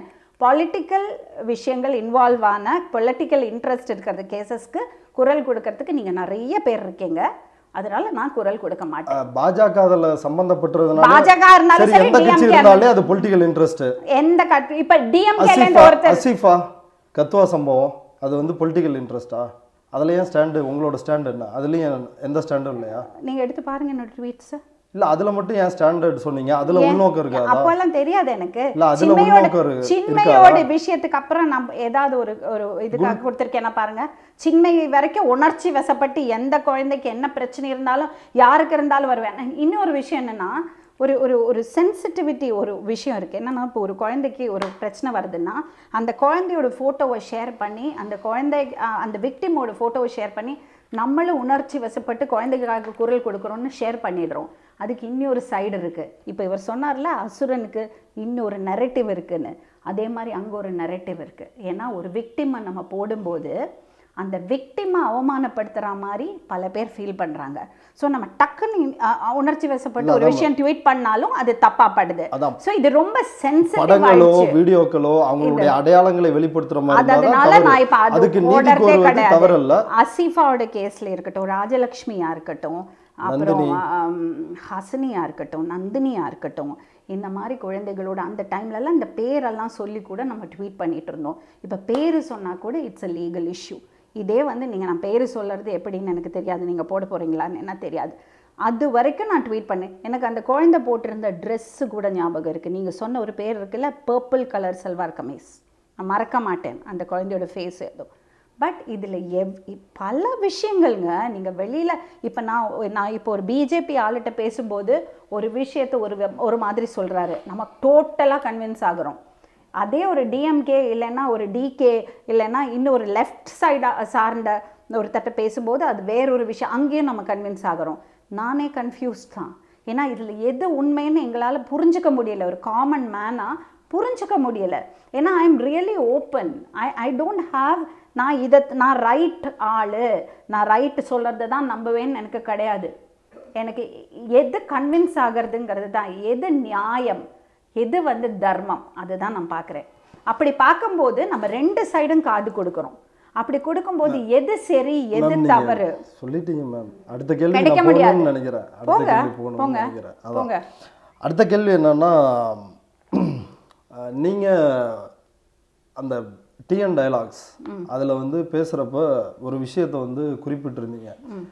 என்ன விஷயம்னா, நீங்கள் அமெரிக்காவில் உங்களுக்கு நடந்த அந்த பிரச்சனை, நீங்கள் வந்து உங்கள் பேரனை வந்து ட்ராலியில் வச்சு தள்ளிட்டு போகிறப்ப ஐபேடில் பட்டுருச்சு, பட்டதுக்கு பிளடி இண்டியன் பீச் அப்படின்னு வந்து சொன்னாங்க அப்படின்னு நீங்கள் சொல்லியிருந்தீங்க. அது எந்த அளவுக்கு உங்களை ஹர்ட் பண்ணிச்சு? அது அன்னைக்கு நான் என்ன கரெக்டாக சொன்னேன் ஞாபகம் இருக்கா உங்களுக்கு? இல்லை சொல்லுங்க. இல்லை நீங்கள் பார்த்தீங்களே, நான் தான் பார்த்ததை சொல்லிட்டேன். அது என்ன சொன்னேன்னா, ஒரு நாளைக்கு ஒருத்தர் அப்படி பேசினாலே நமக்கு அவ்வளோ வேதனைப்படுறோம். இப்போ நம்ம அந்த பக்கத்தில் இருந்தால் எவ்வளோ வேதனைப்படணும்னு நான் அன்றைக்கி உணர்ந்தேன்னு சொன்னேன். கரெக்டா? ஓகே. எந்த பக்கம்? அப்படி யாராவது நம்மளை ஒப்ரெஸ் பண்ணியிருந்தா, ஒப்ரெஸ்ட் பக்கம் என்ன தெரியணும் உங்களுக்கு? ஓகே. ஒப்ரெஸ்ட் பக்கம் இல்லை, தாழ்த்தப்பட்ட மக்கள்னு சொல்கிறாங்கல்ல, அந்த பக்கம் இருந்தது. நீங்கள் இப்போ சொன்னீங்களே உங்களுக்கு ப்ரிவிலேஜ்னு, பெண்ணாக இருந்தாலும் அந்த ஒப்ரெஷன் உண்டு. பல தடவை ஆஃப்டர் ஆல் யுவர் உமன் சொல்லி போராடி தான் நான் இங்கே வந்து உட்கார்றேன். அதனால நீங்கள் வந்து எங்கிட்ட நீங்கள் விட்டு கொடுங்கன்னு சொல்ற, அது வந்து ரொம்ப தப்பான ஒரு ஆட்டிடியூட். இல்லை இல்லை இல்லை, நான் பெண்ணை நீங்கள் இப்போ கேட்டீங்கல்ல உங்களுக்கு எவ்வளோ ஹேட் ஆச்சுன்னு, அது ஜாதி ரீதியாக மட்டும் இல்லை, ஜெண்டராக கூட அந்த ஒப்ரெஷன் இருக்குது. ஸோ இதுக்கு சொல்யூஷன் வந்து நீ ஆணாக இருக்க, நீ எதுக்கு ஆணா அந்த உலகத்தில் வாழற, நீ செத்து போயிடன்னு சொல்ல முடியாது ஆண்கள்கிட்ட எல்லாம். நாங்கள் பெண்கள் இங்கே இருக்கோம், ஆண்கள் எல்லாம் செத்து போடுங்க சொல்ல முடியாது.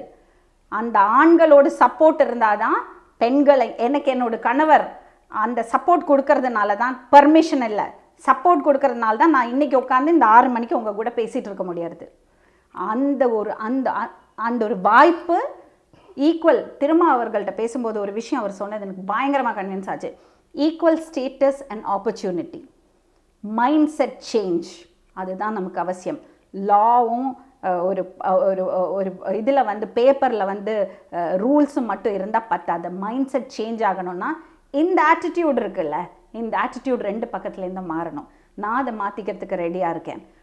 கடந்த காலங்களில் நடந்த விஷயங்கள் அது ரிக்ரெட்டாக தான் இருக்குது. அது வந்து அது குற்ற உணர்ச்சி இருக்கிறதுனால தான் அந்த அளவுக்கு நம்ம சென்சிட்டைஸ் பண்ணிக்கிறோம், காது கொடுத்து கேட்குறோம். நம்மளால் இன்னொரு அந்த ஒரு வரும் ஜெனரேஷனில் அந்த பிரச்சனை வரக்கூடாது. நம்ம ரெஸ்பெக்ட் கொடுக்கணுங்கிற, ஈக்குவல் ஸ்டேட்டஸ் அண்ட் ஆப்பர்ச்சுனிட்டி இருக்கிற ஒரு வேர்ல்டு க்ரியேட் பண்ணோன்னு. அதனால தான் இந்த வெறுப்பு அரசியலும் ரிவெஞ்ச் ஆட்டிடியூடும் இருக்கக்கூடாதுன்னு ஃபீல் பண்ணுறது. அதை விட்டுட்டு நான் ஒரு பெண்ணாக இருக்கேன், நான் ஒரு எக்ஸாம்பிளுக்கு சொல்கிறேன், பெண்ணாக இருக்கேன், இங்கே ஆண்களெல்லாம் நகர்ந்து கொடுங்க அப்போ தான் நாங்கள் வெளியில் வர முடியும்னு சொல்கிறது வந்து that's not the right attitude. நான் ஏற்கனவே முன்னாடி கேட்ட கேள்விக்கு வந்து அதான் ஈக்குவல் ஆப்பர்ச்சுனிட்டிக்காக தான் கேட்டேன். நீங்கள் அதை விட்டு கொடுங்கன்னு அதை சொன்னீங்க. சரி, okay, it's okay. Equal opportunity is not created this way. அப்படி இல்லை. ஈக்குவல் ஆப்பர்ச்சுனிட்டி ஒருத்தர் வாய்ப்பு இருக்கிற ஒரு என்ன சொல்றது, வாய்ப்புகள் உருவாக்கி கொடுக்கறது கடமை. அதுக்காக வந்து நீங்க இருக்கவே கூடாது, நீங்க வாழவே கூடாது சொல்றது தப்பு. நீங்க சொன்னதோட அர்த்தம் அதுதான். அப்படி யார் வேணா அத நீங்க எக்ஸ்டெண்ட் நீங்களே இருக்கீங்க. ஏன் தம்பி நீயே சொல்ற 3% தான் பாப்புலேஷன். அடுத்து இல்ல, அது எப்படி 55% ஆகும்? ரிலேட்டட் ஆன அந்த கேள்விக்கு நான் வரேன்.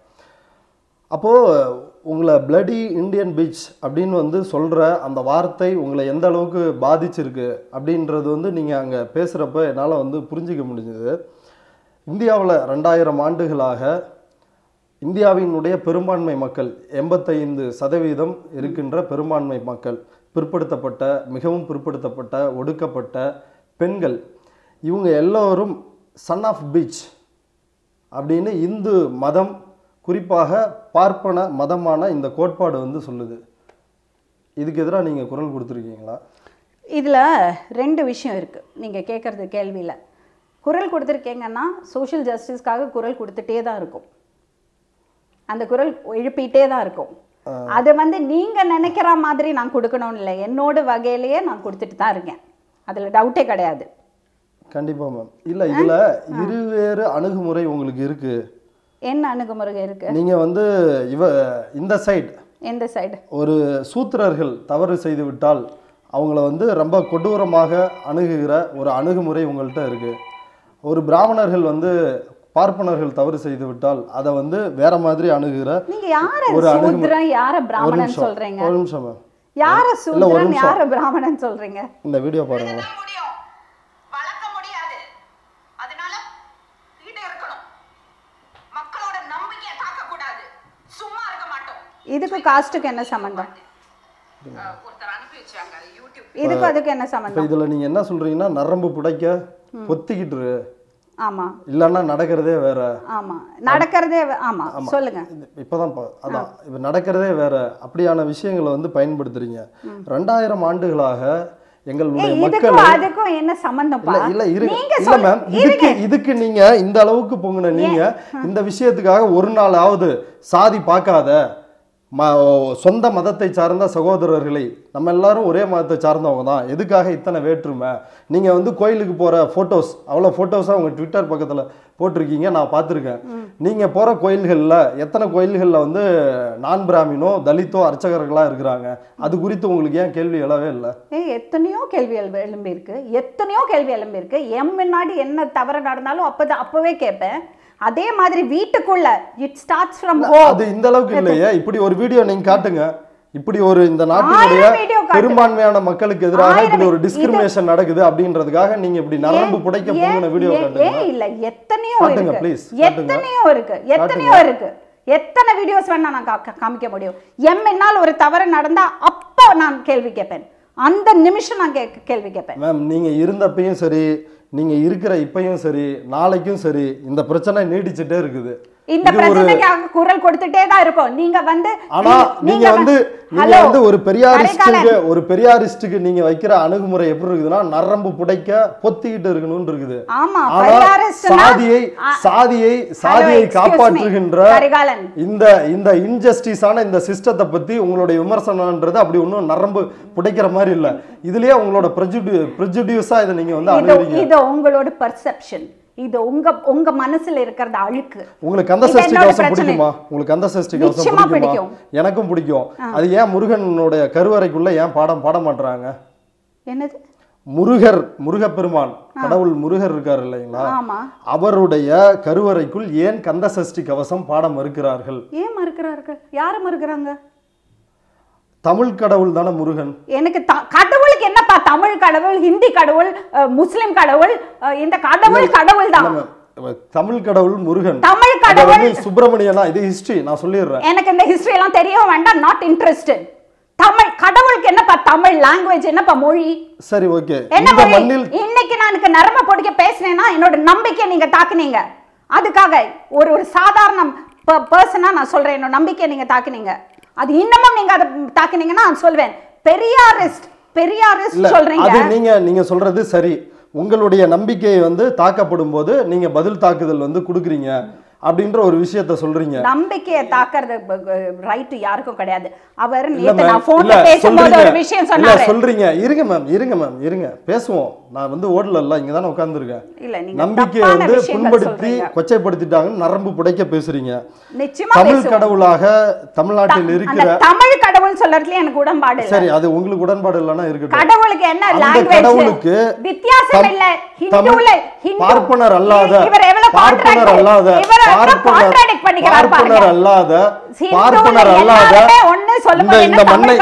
இந்த மண்ணை சார்ந்த இந்து எல்லாம் ஒண்ணுதானே? மத்த இந்து எல்லாம் ஏன் அந்த ஹிந்து கடவுளுக்கு அர்ச்சனை பண்ண முடியல. ஏன் கூடாது? இப்பதானே வந்து 2000 வருஷத்துக்கு பிறகு சட்டம் போட்டுருக்குது தமிழக அரசு. அதுக்கு தானே நீங்க எத்தனை தடவை கேட்டிருக்கீங்க?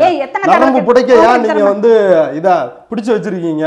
ஏன் பார்ப்பனர்கள்லாம் வந்து கோயில் கருவறைக்குள்ள பிடிச்சு வச்சிருக்கீங்க அப்படின்னு நீங்க கேள்வி எழுப்பலையே? ஏன் கேட்கல? நீங்க கேள்வி எழுப்பலையே? பல தடவை கேட்டிருக்கேன். அதான் ஏன் கேட்கலன்னா உங்களுக்கு ஒரு பிரெஜுடிஸ். அது பிரெஜுடிஸ் உங்களுக்கு தான் இருக்கு. ஒரு பிரிவிலேஜ். சாரி. ஒரு பிரிவிலேஜ் அதுல இருந்து வருது. It is your perspective. கோயிலுக்கு ஒவ்வொரு முறை போகும்போது எனக்கு தோணுது, ஏன் வந்து ஒரு பிற்படுத்தப்பட்டவனோ, ஒரு மிகவும் பிற்படுத்தப்பட்டவனோ, ஒரு ஒடுக்கப்பட்டவனோ அல்லது பெண் ஏன் வந்து அர்ச்சகர் ஆக முடியல அப்படின்ற கேள்வி எனக்கு வருது. உங்களுக்கு ஏன் வரல? யாரு சொன்னாங்க? நீங்க நரம்பு பிடிக்கிற மாதிரி பேசி இருக்கணும். யாரு சொன்னாங்க? நரம்பு பிடிக்கிற மாதிரி வெளிப்படுத்தி இருக்கீங்க. யாரு சொன்னாங்க? நீங்க பார்க்க விரும்பல. நான் பேசினதும் நான் சொன்னதும் பார்க்க விரும்பல. பார்க்க விரும்பல. பார்க்க பல தடவை ஒண்ணு இல்ல 1000 வீடியோஸ் கொடுக்கறேன் உங்களுக்கு. இந்த இன்டர்வியூ முடியுது உங்களுக்கு 1000 வீடியோஸ் கொடுக்கறேன். 1000 ட்வீட்ஸ் கொடுக்கறேன். நரம்பு படைக்க எஸ் அவருக்கு ஏன் குத்துறதுன்னா பெரியாரிஸ்ட் பண்ணின விஷயத்தை நான் எதிர்த்து கேட்டது அவருக்கு அவ்வளவு குத்துறது. அதுதான் அவர் அப்படி நரம்பு படைக்க. இதுக்கு நீங்க குரல் கொடுத்தீங்க, அதுக்கு கொடுக்கல, இதுக்கு கொடுத்தீங்க, அதுக்கு கொடுக்கல. What nonsense is this? என்னோட கண்ண முன்னாடி நான் இப்ப ரீசெண்டா கூட ஒரு கோவிலுக்கு போயிட்டு வந்தேன். ரீசெண்டா பல தடவை. இது வந்து வெளியில மட்டும் இல்ல. It starts from home. It starts from home. Equality starts from home. நம்ம வீட்டில் நம்ம பழக்க வழக்கங்களில் நம்ம சேர்ந்த விஷயங்களில் சடங்குகளில் இருக்கிற அந்த ஒரு ஏற்றத்தாழ்வு இங்கேருந்தே ஃபைட் பண்ணிட்டு இருக்கோம்.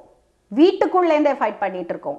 ஒரு குடும்பத்தை, ஒரு பெரிய ஒரு அமைப்பை, ஒரு கட்டமைப்பை ஃபைட் பண்ணிட்டு தான் இந்த அளவுக்கு வந்திருக்கோம். சும்மா கேள்வி என்ன வேணா கேட்டுடலாம் கார்னர் பண்ணறதுக்காக. அது தவறு. பெர்செப்ஷனும் பிரெஜுடிஸும் உங்களுக்கு தான் இருக்கு, எனக்கு இல்ல. அதாவது இது ஒரு உரையாடலா இருக்கணும்னு நினைக்கிறேன். நீங்க ஒரு சொல்வதெல்லாம் உண்மை மாதிரி எடுத்துட்டு போறீங்களோன்னு தோணுது. நீங்க பேசணும், நான் கேட்கணும். சாரி. அடுத்து இப்ப நீங்க அது வந்து புண்பட்டுருச்சு அப்படின்னு சொல்றீங்க. இப்ப நான் ஒரு சாமானிய மனிதனா கீழே இருந்து வந்தவனா நான் வந்து என்னுடைய அனுபவத்தை சொல்றேன். அதுல வந்து சூத்து காக்க அப்படின்ற நீங்க ஜெண்டர் வித்தியாசம் பார்க்காதனால இதை ஓப்பனா கேட்குறேன். சூத்து காக்க அப்படின்னு இப்படிலாம் யாராவது கடவுள்கிட்ட கேட்பாங்களா அப்படின்னு சொல்லி நாத்திகன் வந்து கேட்குறாரு. அதில் என்ன தவறு இருக்குது? அதில் ஒவ்வொரு வார்த்தையும் டீகோட் பண்ணுறாங்க. கருப்பர் கூட்டம் அந்த நாத்திகன் வந்து ஒவ்வொரு வார்த்தையும் டீகோட் பண்ணுறாங்க. ஒரு உதாரணத்துக்கு சொல்கிறேன். அப்படி சொல்கிறதுல என்ன தவறு இருக்குது? அது எப்படி உங்களுக்கு புண்பட்டு இருக்கும்? ஏன் எனக்கு நம்பிக்கை அது. எனக்கு நீங்கள் வந்து பட்டக்ஸ்ன்னு சொல்லுவீங்க.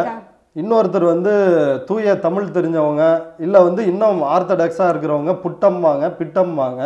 அவர் வந்து ஒரு ஒர்க்கிங் கிளாஸோட பாஷையில் சூத்து அப்படின்னு சொல்றாரு. இதுல என்ன தவறு இருக்க முடியும்? இதனால நீங்க வார்த்தையில வித்தியாசம் இருந்தா பிரச்சனையே கிடையாது. இல்ல கிடையாது, அவங்களோட பர்செப்ஷன். அவங்க பர்செப்ஷன்னா நீங்க கடவுளை கூட கெட்ட வார்த்தையில பேசுவீங்க. கடவுள் இருக்குன்னு உங்களுக்கு சொல்ல உரிமை இருக்கும் பொழுது கடவுள் இல்லைன்னு சொல்லவும், கடவுள் இல்லைன்னு சொல்லலாம். ஆனா கடவுள் இருக்கிறதவனோட சென்டிமெண்ட்ட சென்சிட்டிவா இருக்கணும், புண்படுத்தக்கூடாது. மேம் உடன்கட்டை ஏறுதல் சென்டிமெண்ட், விதவை மறுமணம் கூடாது சென்டிமெண்ட், அதெல்லாம் சென்டிமெண்ட் அல்ல. குழந்தை திருமணம் இதெல்லாம் வந்து சென்டிமெண்ட். அதெல்லாம் சென்டிமெண்ட் கிடையாது. அன்னைக்கு வந்து அதெல்லாம் சென்டிமெண்ட் கிடையாது. எதிராகவும் Savitribai I am very sorry to say Sati was not a sentiment. Widow முக்குல உட்கார வைக்கிறது was not a sentiment. These are all practices which celebrated inequality, oppression. அதுக்கும் கடவுள் நம்பிக்கைக்கும் மூட நம்பிக்கைக்கும் தேவையில்லாத பழக்க வழக்கங்களுக்கும் மிக்ஸ் பண்ணிக்காதீங்க. இப்போ நீங்கள் ஒரு விஷயத்தை நம்புறீங்கன்னா, நான் நம்பலைன்னா நான் நம்பாமல் இருக்கிறது என்னோட உரிமை, நம்புறது உங்கள் உரிமை. நான் வந்து நீங்கள் நம்பக்கூடாதுன்னு சொல்லக்கூடாது, உங்கள் நம்பிக்கையை நான் அவமதிக்கவும் கூடாது. மேம் இது வந்து அரசியல் சட்டத்துக்கு வந்து எதிரானது மேம். அறிவியல் மனப்பான்மையை வந்து வளர்க்கணும் அப்படின்றதா அரசியல் சட்டம் வந்து. அறிவியல் உங்க அரசியல் சட்டம் சொல்லுறதா? இன்னொருத்தரோட நம்பிக்கையை அவமானப்படுத்தணும்னு உங்க அரசியல் சட்டம் சொல்லுறதா? எனக்கு பேச ரைட் கிடையாது. அதன் அடிப்படையில் தான் இன்னைக்கு நாத்திகன் வந்து இன்னைக்கு கருப்பர் கூட்ட நாத்திகன் வெளியில இருக்கிறது வந்து குண்டாஸ் ரத்தானது. இதெல்லாம் அறிவுரை கழகம் அட்வைசரி போர்டு ஒத்துக்கிட்டு தானே அவருக்கு கருத்து சுதந்திரம் இருக்குன்னு ஒத்துக்கிட்டு தானே. கருத்து சுதந்திரம்ங்கிறது வந்து சரஸ்வதி தேவி வாயில கக்கூஸ் கட்டி கொடுத்துருக்காங்கிறது வந்து கருத்து சுதந்திரம் கிடையாது. அந்த வீடியோல அவர் சொல்லியிருந்தாரு, வாயில சரஸ்வதி தேவி நாக்குல இருக்கான்னா அப்போ அவருக்கு சரஸ்வதி தேவிக்கு உச்சா போனோம்னா என்ன பண்ணுவாங்க? வாயில கக்கூஸ் கட்டி கொடுப்பாங்களான்னு கேட்டாரு. இது கருத்து சுதந்திரமா இவருக்கு? ரைட். இதுக்கு பேரு கருத்து சுதந்திரமா? ஒருத்தரோட நம்பிக்கையை புண்படுத்துறது கருத்து சுதந்திரமா? அப்படியானா நான் என்ன வேணா திட்டலாமே வர, எனக்கு கருத்து சுதந்திரம் இருக்கு. திட்டலாமா? ப்ளீஸ் திட்டுங்க. மாட்டேன். ஏன்னா நான் திட்டணும். திட்டனாதான் நீங்க அதை இது பண்ண முடியும். இந்த வீடியோ பாருங்க.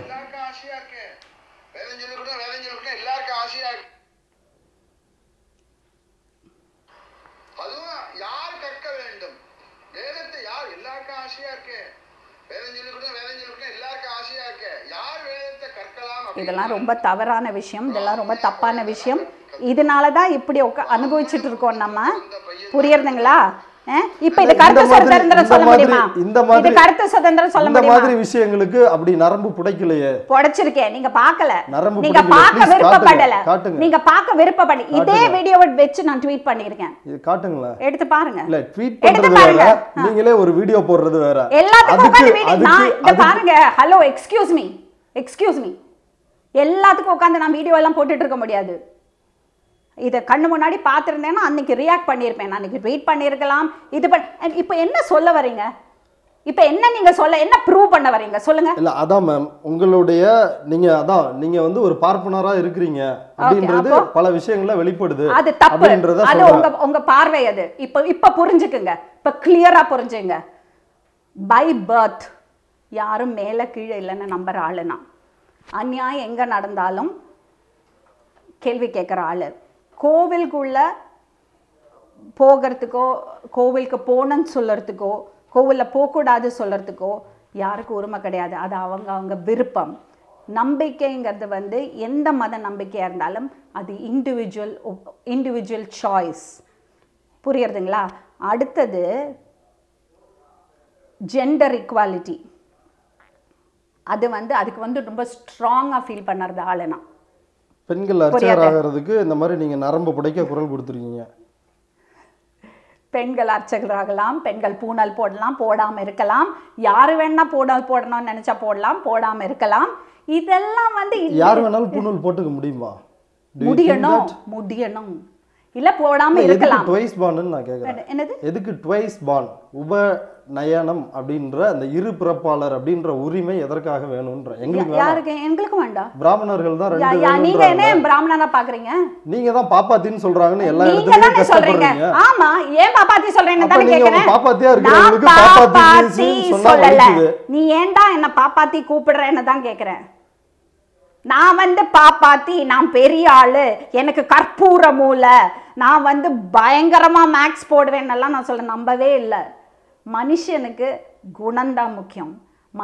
மனுஷனா இருக்கணும் முதல்ல. ஆனா நீங்க உங்களுடைய மதம் எனக்கு மதமே கிடையாது பாப்பா. என்ன பண்ண போறேன்? Are you Hindu or not? I believe இப்போ இன்னைக்கு என்ன மாஸ்க்குள்ள வர சொல்லி நீங்க என்ன அங்க கும்பிட சொன்னீங்கன்னா, என்ன பர்மிட் பண்ணாங்கன்னா, ஆஞ்சநேயரை எவ்வளவு பாசத்தோட கும்பிடுறேனோ அந்த அளவுக்கு நான் கும்பிடுவேன். ஹிந்து ரிலிஜியஸா தான நீங்க அந்த பொட்டு வச்சிருக்கீங்க. இருக்கட்டுமே, அது என்னோட இஷ்டம். அத நீங்க கேக்குறதுக்கு நீங்க யாரு? இல்ல அதான் மேம் இந்த கேள்வி. நீங்க யாரு கேக்குறதுக்கு? நான் இங்க பொட்டு வைப்பேன், இங்க பொட்டு வைப்பேன், வைக்காம இருப்பேன், தாலி போடுவேன், தாலி அவுத்து வைப்பேன், மெட்டி போடுவேன், மெட்டி அவுத்து வைப்பேன், புர்கா போடுவேன், கிராஸ் போடுவேன்.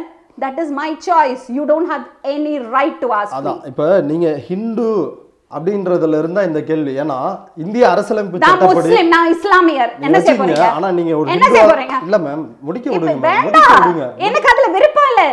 I don't believe in religion. I believe in spirituality. I follow Hindu religion because நான் பழக்கப்பட்ட நுபுர் சர்மா விஷயத்துக்கு நீங்க இதே மாதிரி வந்து நரம்பு புடைக்க வீடியோ போடுறீங்க. என்னது நுபுர் சர்மா? நுபுர் சர்மா முகமது நபிகளை இழிவுபடுத்தினப்ப. என்னது?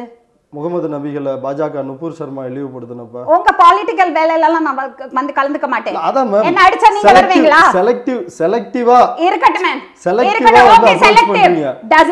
doesn't matter. எனக்கு பாஜகவுக்கு ஒரு நியாயமும் பெரியாரிஸ்டுகளுக்கு கரிகாலன் அப்படி இல்ல.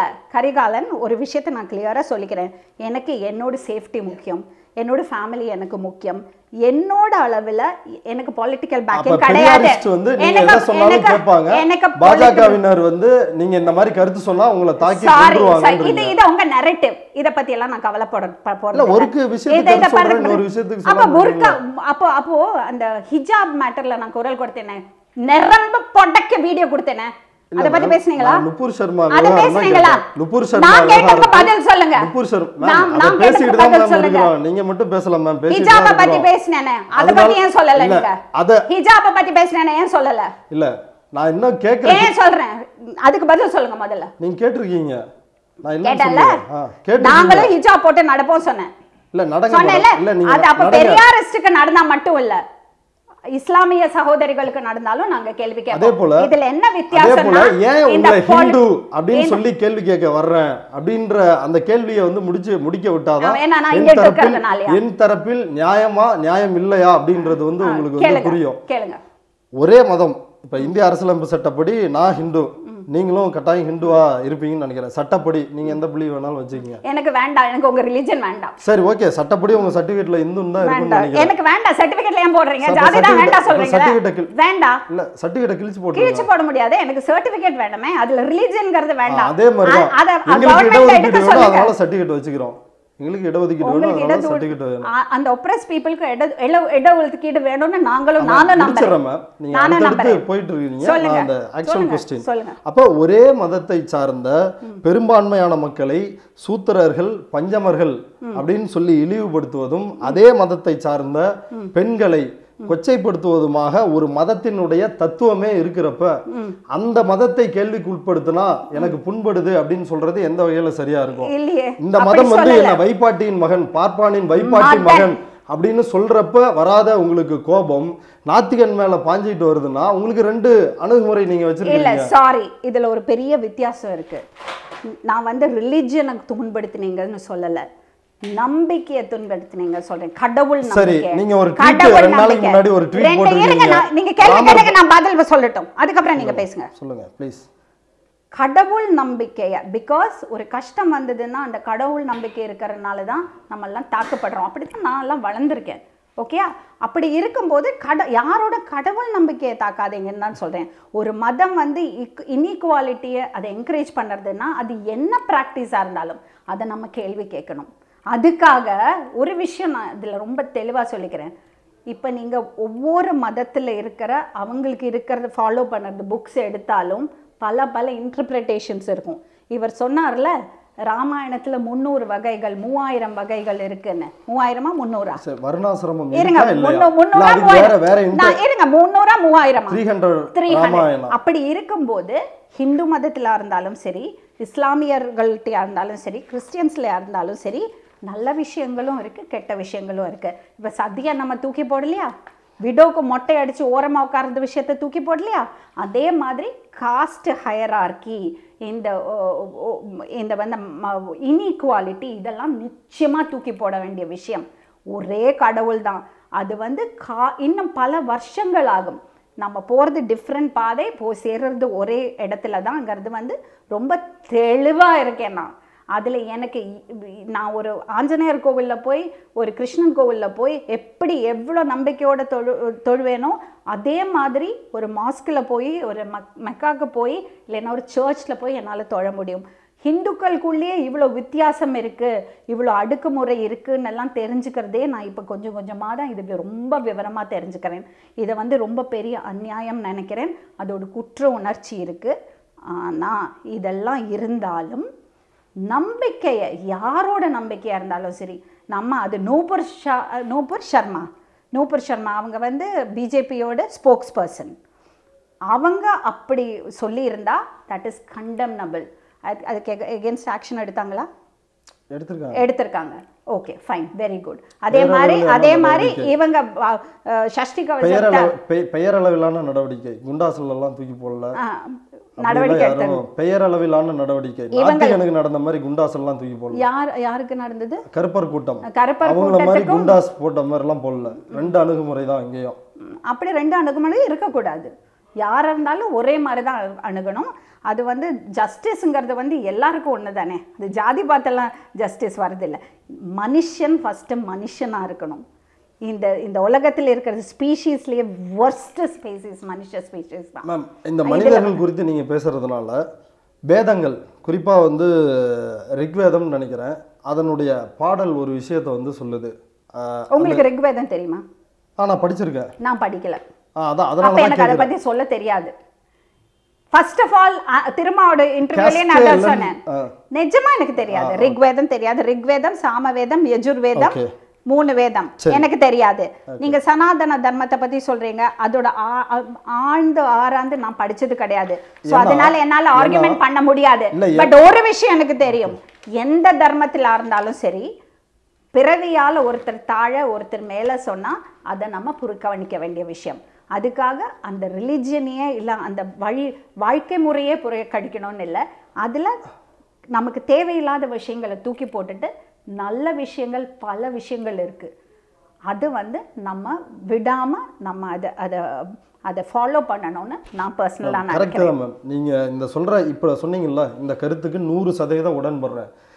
இந்து மதம், இந்த மதத்தில் ஒருத்தர் பிறந்தாலே இந்த கேஸ்டில் தான் பிறக்க முடியும், அந்த சிஸ்டத்தை வந்து எப்படி மாற்றுறது அதை சொல்லுங்கள்.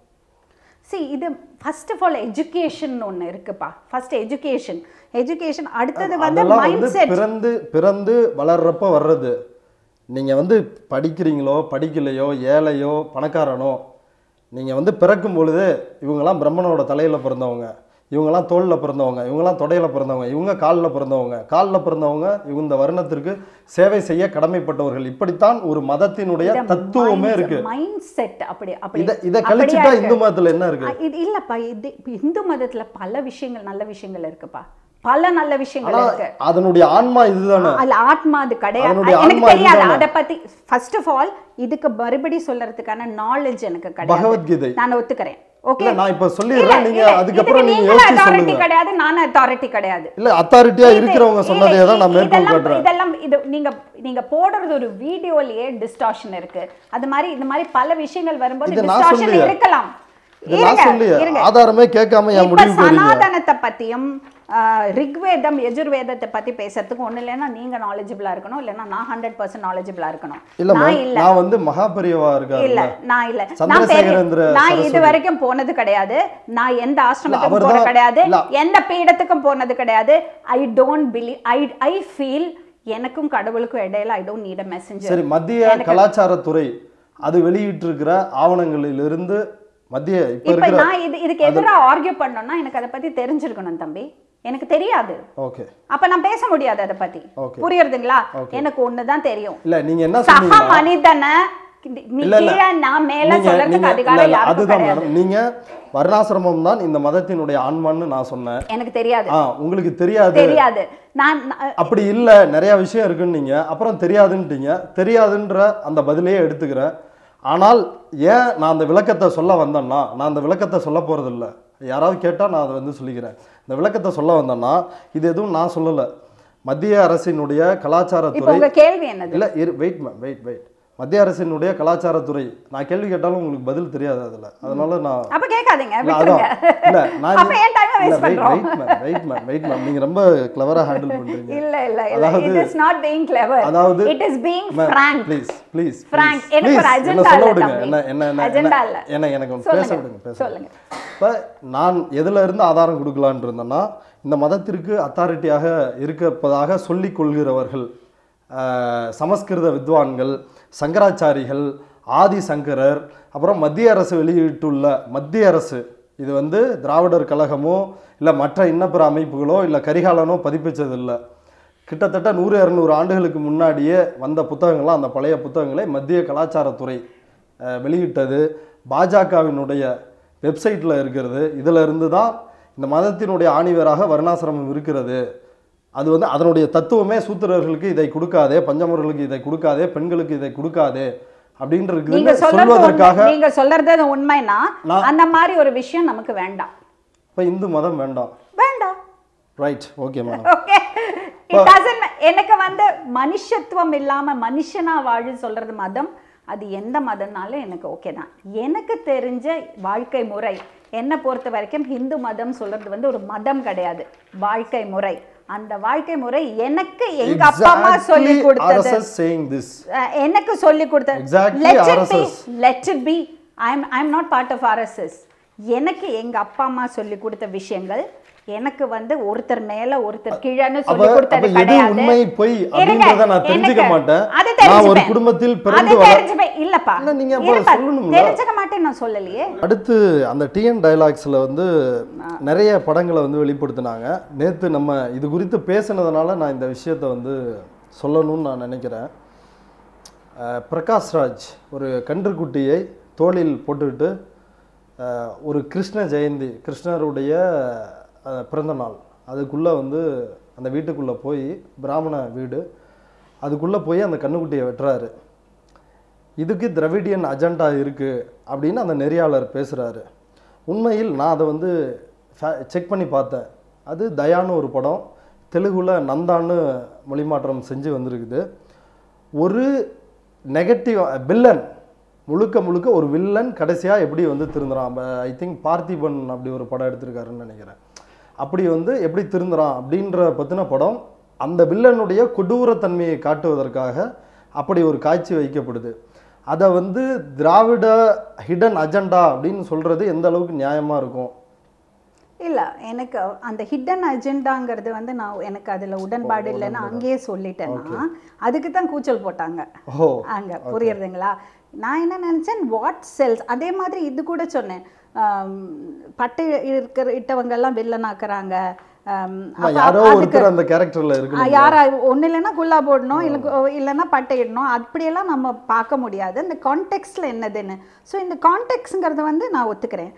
ஆனா அந்த வெறும் ஒரு சீனா பார்க்கும்போது அதுதான் சொல்கிறேன் இல்லையா, நம்பிக்கையை துன்படுத்துறதுக்கு ஃப்ரீடம் ஆஃப் ஸ்பீச் ஒரு freedom of creativity, creative expression, creative freedom சொல்லிட்டு நம்ம ஒருத்தரோட நம்பிக்கையை புண்படுத்தக்கூடாது. ஆனால் நீங்கள் சொல்கிற மாதிரி அந்த கான்டெக்ஸ்டோடு எடுத்தோன்னா அது தப்பு இல்லை. அதை மட்டுமா பார்க்கும்போது ஸோ அந்த அவங்க தான் ஒரு அஜெண்டா பண்ணுவாங்க. அதுதான் அந்த ஸோ இந்த மாதிரி இதுதான் பிரச்சனை. இந்த பக்கத்துலேருந்தும் அந்த மாதிரி பண்ணி, இந்த பக்கத்துலேருந்தும் அந்த மாதிரி பண்ணும்போது ஒரு காமன் பர்சனாக நமக்கு பயம் வந்துடுறது, ஏதாவது நம்ம தப்பாக புரிஞ்சுக்கிட்டு தப்பாக பேசிடுவோமோன்னு. ஸோ இந்த பொலிட்டிக்கல் இன்ட்ரெஸ்ட் இருக்கிற விஷயங்கள் எல்லாம் நம்ம குரல் கொடுக்க முடியாமல் போயிடுறது. நீங்கள் இன்னொன்று சொன்னீங்க நேற்று பேசும்போது, இந்த இந்த விஷயத்தை பற்றி பேசும்போது நீங்கள் சொன்னீங்க ஒரு 3% ஒரு 5% தான் வந்து மாட்டுக்கறி சாப்பிடாதவங்க. நீங்க என்கிட்ட சொன்னதை நான் சொல்றேன். அதான் மாட்டுக்கறி விஷயத்தை பற்றி பேச வந்தோம். அப்போ வந்து இது சென்டிமெண்ட்டாக ஹர்ட் பண்ணுது அப்படின்ற ஒரு விஷயத்தை வந்து சொன்னீங்க. அப்போ நான் சொன்னேன், நீங்களும் ஹிந்து நானும் ஹிந்து, சட்டப்படி எங்கள் வீட்டில் மாட்டுக்கறி சமைப்பாங்க. இன்னும் பெரும்பாலான இந்துக்கள் வீடுகளில் மாட்டுக்கறி சமைப்பாங்க, ஈவன் பன்னிக்கறியும் சமைப்பாங்க. ஒரு முஸ்லீம் வந்து நீ ஏன் பன்னிக்கறி சாப்பிட்ற, அது எனக்கு புண்படுது அப்படின்னு கேட்குறதில்ல. ஆனால் ஹிந்து அப்படின்னு சொல்பவர்கள், குறிப்பாக பார்ப்பனர்கள், எங்களோட மனசு புண்படுது அப்படின்னு வந்து சொல்கிறாங்க. இல்லை, இந்த திங் இஸ், இது பார்ப்பனர்கள் சொல்கிறாங்கன்னு சொல்கிறத விட ஒரு தரப்பு மக்கள், ஒரு group of people who believe, who are fanatics, who are, நீங்க வந்து இது செய்யக்கூடாதுன்னு சொல்லி மதவெறி இருக்கிறது சொல்லலாம். ஏன்னா நீங்க மாட்டுக்கறி சாப்பிட்றது, நீங்க பன்னிக்கறி சாப்பிட்றது, இதெல்லாம் உங்க உரிமை, உங்க இஷ்டம். இது நீங்க இதை தான் சாப்பிடணும் நீங்க சொல்ல முடியாது. அதே மாதிரி நீங்க எங்கிட்ட வந்து சொல்ல முடியாது, நீ மாட்டுக்கறி சாப்பிடணும், நீ மாட கும்பிடக்கூடாது நீ சொல்ல முடியாது. இது உங்க சாய்ஸ், இது என்னோட சாய்ஸ். ஃபர்ஸ்ட் ஆஃப் ஆல் மத நம்பிக்கைகள்ல பப்ளிக் பிளேசஸ்ல வந்து டிஸ்பிளே பண்ணறதே வந்து தப்புன்னு நான் நினைக்கிறேன். ஓகே, இப்ப நீங்க சொன்னீங்க, நீங்க அதை விட பெரிய தவறு, அதுதான் பெரிய விஷயம். பாஜக மட்டும் இல்ல, எந்த கட்சி வந்து மக்களோட நம்பிக்கைகளை இல்ல சென்டிமெண்ட்டை யூஸ் பண்ணி பாலிடிக்ஸ் பண்றாங்களோ அது தவறான விஷயம்னு நான் நினைக்கிறேன். இப்போ நீங்க ஒரு நேத்து பேசும்போது என்கிட்ட ஒரு விஷயம் சொன்னீங்க. ஆனா இதுல வந்து இந்த மாட்டுக்கறி தொடர்புடையது. ஆனால் உண்மையில் வேதம் வந்து என்ன சொல்லுது மாட்டுக்கறி பற்றி அப்படின்றது ரொம்ப முக்கியமானது. நீங்கள் படிச்சிருக்க மாட்டீங்கன்னு தெரியும், நானும் சொல்ல கடமைப்பட்டிருக்கிறேன். சுக்ல யஜூர் வேதத்தின் சதவத பிரமாணம் யாகம் செய்யும் முறை பற்றி விளக்குகிறது. இது வந்து எதில் இருக்குன்னா, இந்த புத்தகம் மத்திய கலாச்சார அமைச்சகத்தோட அந்த வெப்சைட்டில் வந்து இருக்குது, பேதிக் ஹெரிட்டேஜ். அதில் இந்த புத்தகத்தில் 179ஆம் பக்கம் வேதத்தில் எப்படி ஒரு பசுவை சாகடிக்கணும், அதை எப்படி சாகடித்து அதனோட பார்ட்ஸை எப்படி வந்து சாப்பிடணும் அப்படின்னு சொல்லி ரிஷிகள் முனிவர்கள் வந்து எழுதியிருக்கிறாங்க. அதே போல அது தெரியுமா, கோவில்ல பலிக்கல்லுன்னு ஒண்ணு இருக்கு. அதே போல பலி கொடுத்துட்டு இருந்த ஒரு விஷயம் தான் முன்னோர்கள் டைம்ல இருந்தது சொல்றாங்க. இதெல்லாம் நமக்கு ஆழ்ந்து தெரியாது. சோ இத பத்தி நான் கமெண்ட் அடிக்கிறதுக்கு மகாபாரதத்துல வனப்பர்வம் 207வது அத்தியாயம் 9வது ஸ்லோகம், ரந்தி தேவன் என்ற அரசன் பார்ப்பனர்களுக்கு உணவளிக்க, பிராமணர்களுக்கு திருப்பி உங்களுக்கு உங்களுக்கு புரியுற மாதிரி சொல்றேன். பார்ப்பனர்கள் ஃபர்ஸ்ட் ஆஃப் ஆல் பிராமணன் 2000 பசுக்களை வேர்டே நான் யூஸ் பண்ணது 2000 பசுக்களை தினசரி வந்து வெட்டி விருந்தாக்கி இருக்காங்க பார்ப்பனர்களுக்கு. இல்ல வேதத்திலே இப்படி இருக்கும் பொழுது அத பார்ப்பனர்களே சாப்பிட்டு இருக்கும் பொழுது சரி அத சென்டிமெண்ட்னு சொல்லி எங்களை சாப்பிட கூடாதுன்னு சொல்றாங்கல்ல, அது தவறு. அது உங்க சாய்ஸ். நீங்க என்ன சாப்பிட முடியுது உங்க சாய்ஸ். அதுதான் வேதமே இத சொல்லி இருக்குன்னு நான் உங்கள்ட்ட சொல்றேன். சொன்னாலும் சொல்லலனாலும் what you eat, what you want to eat is your right here.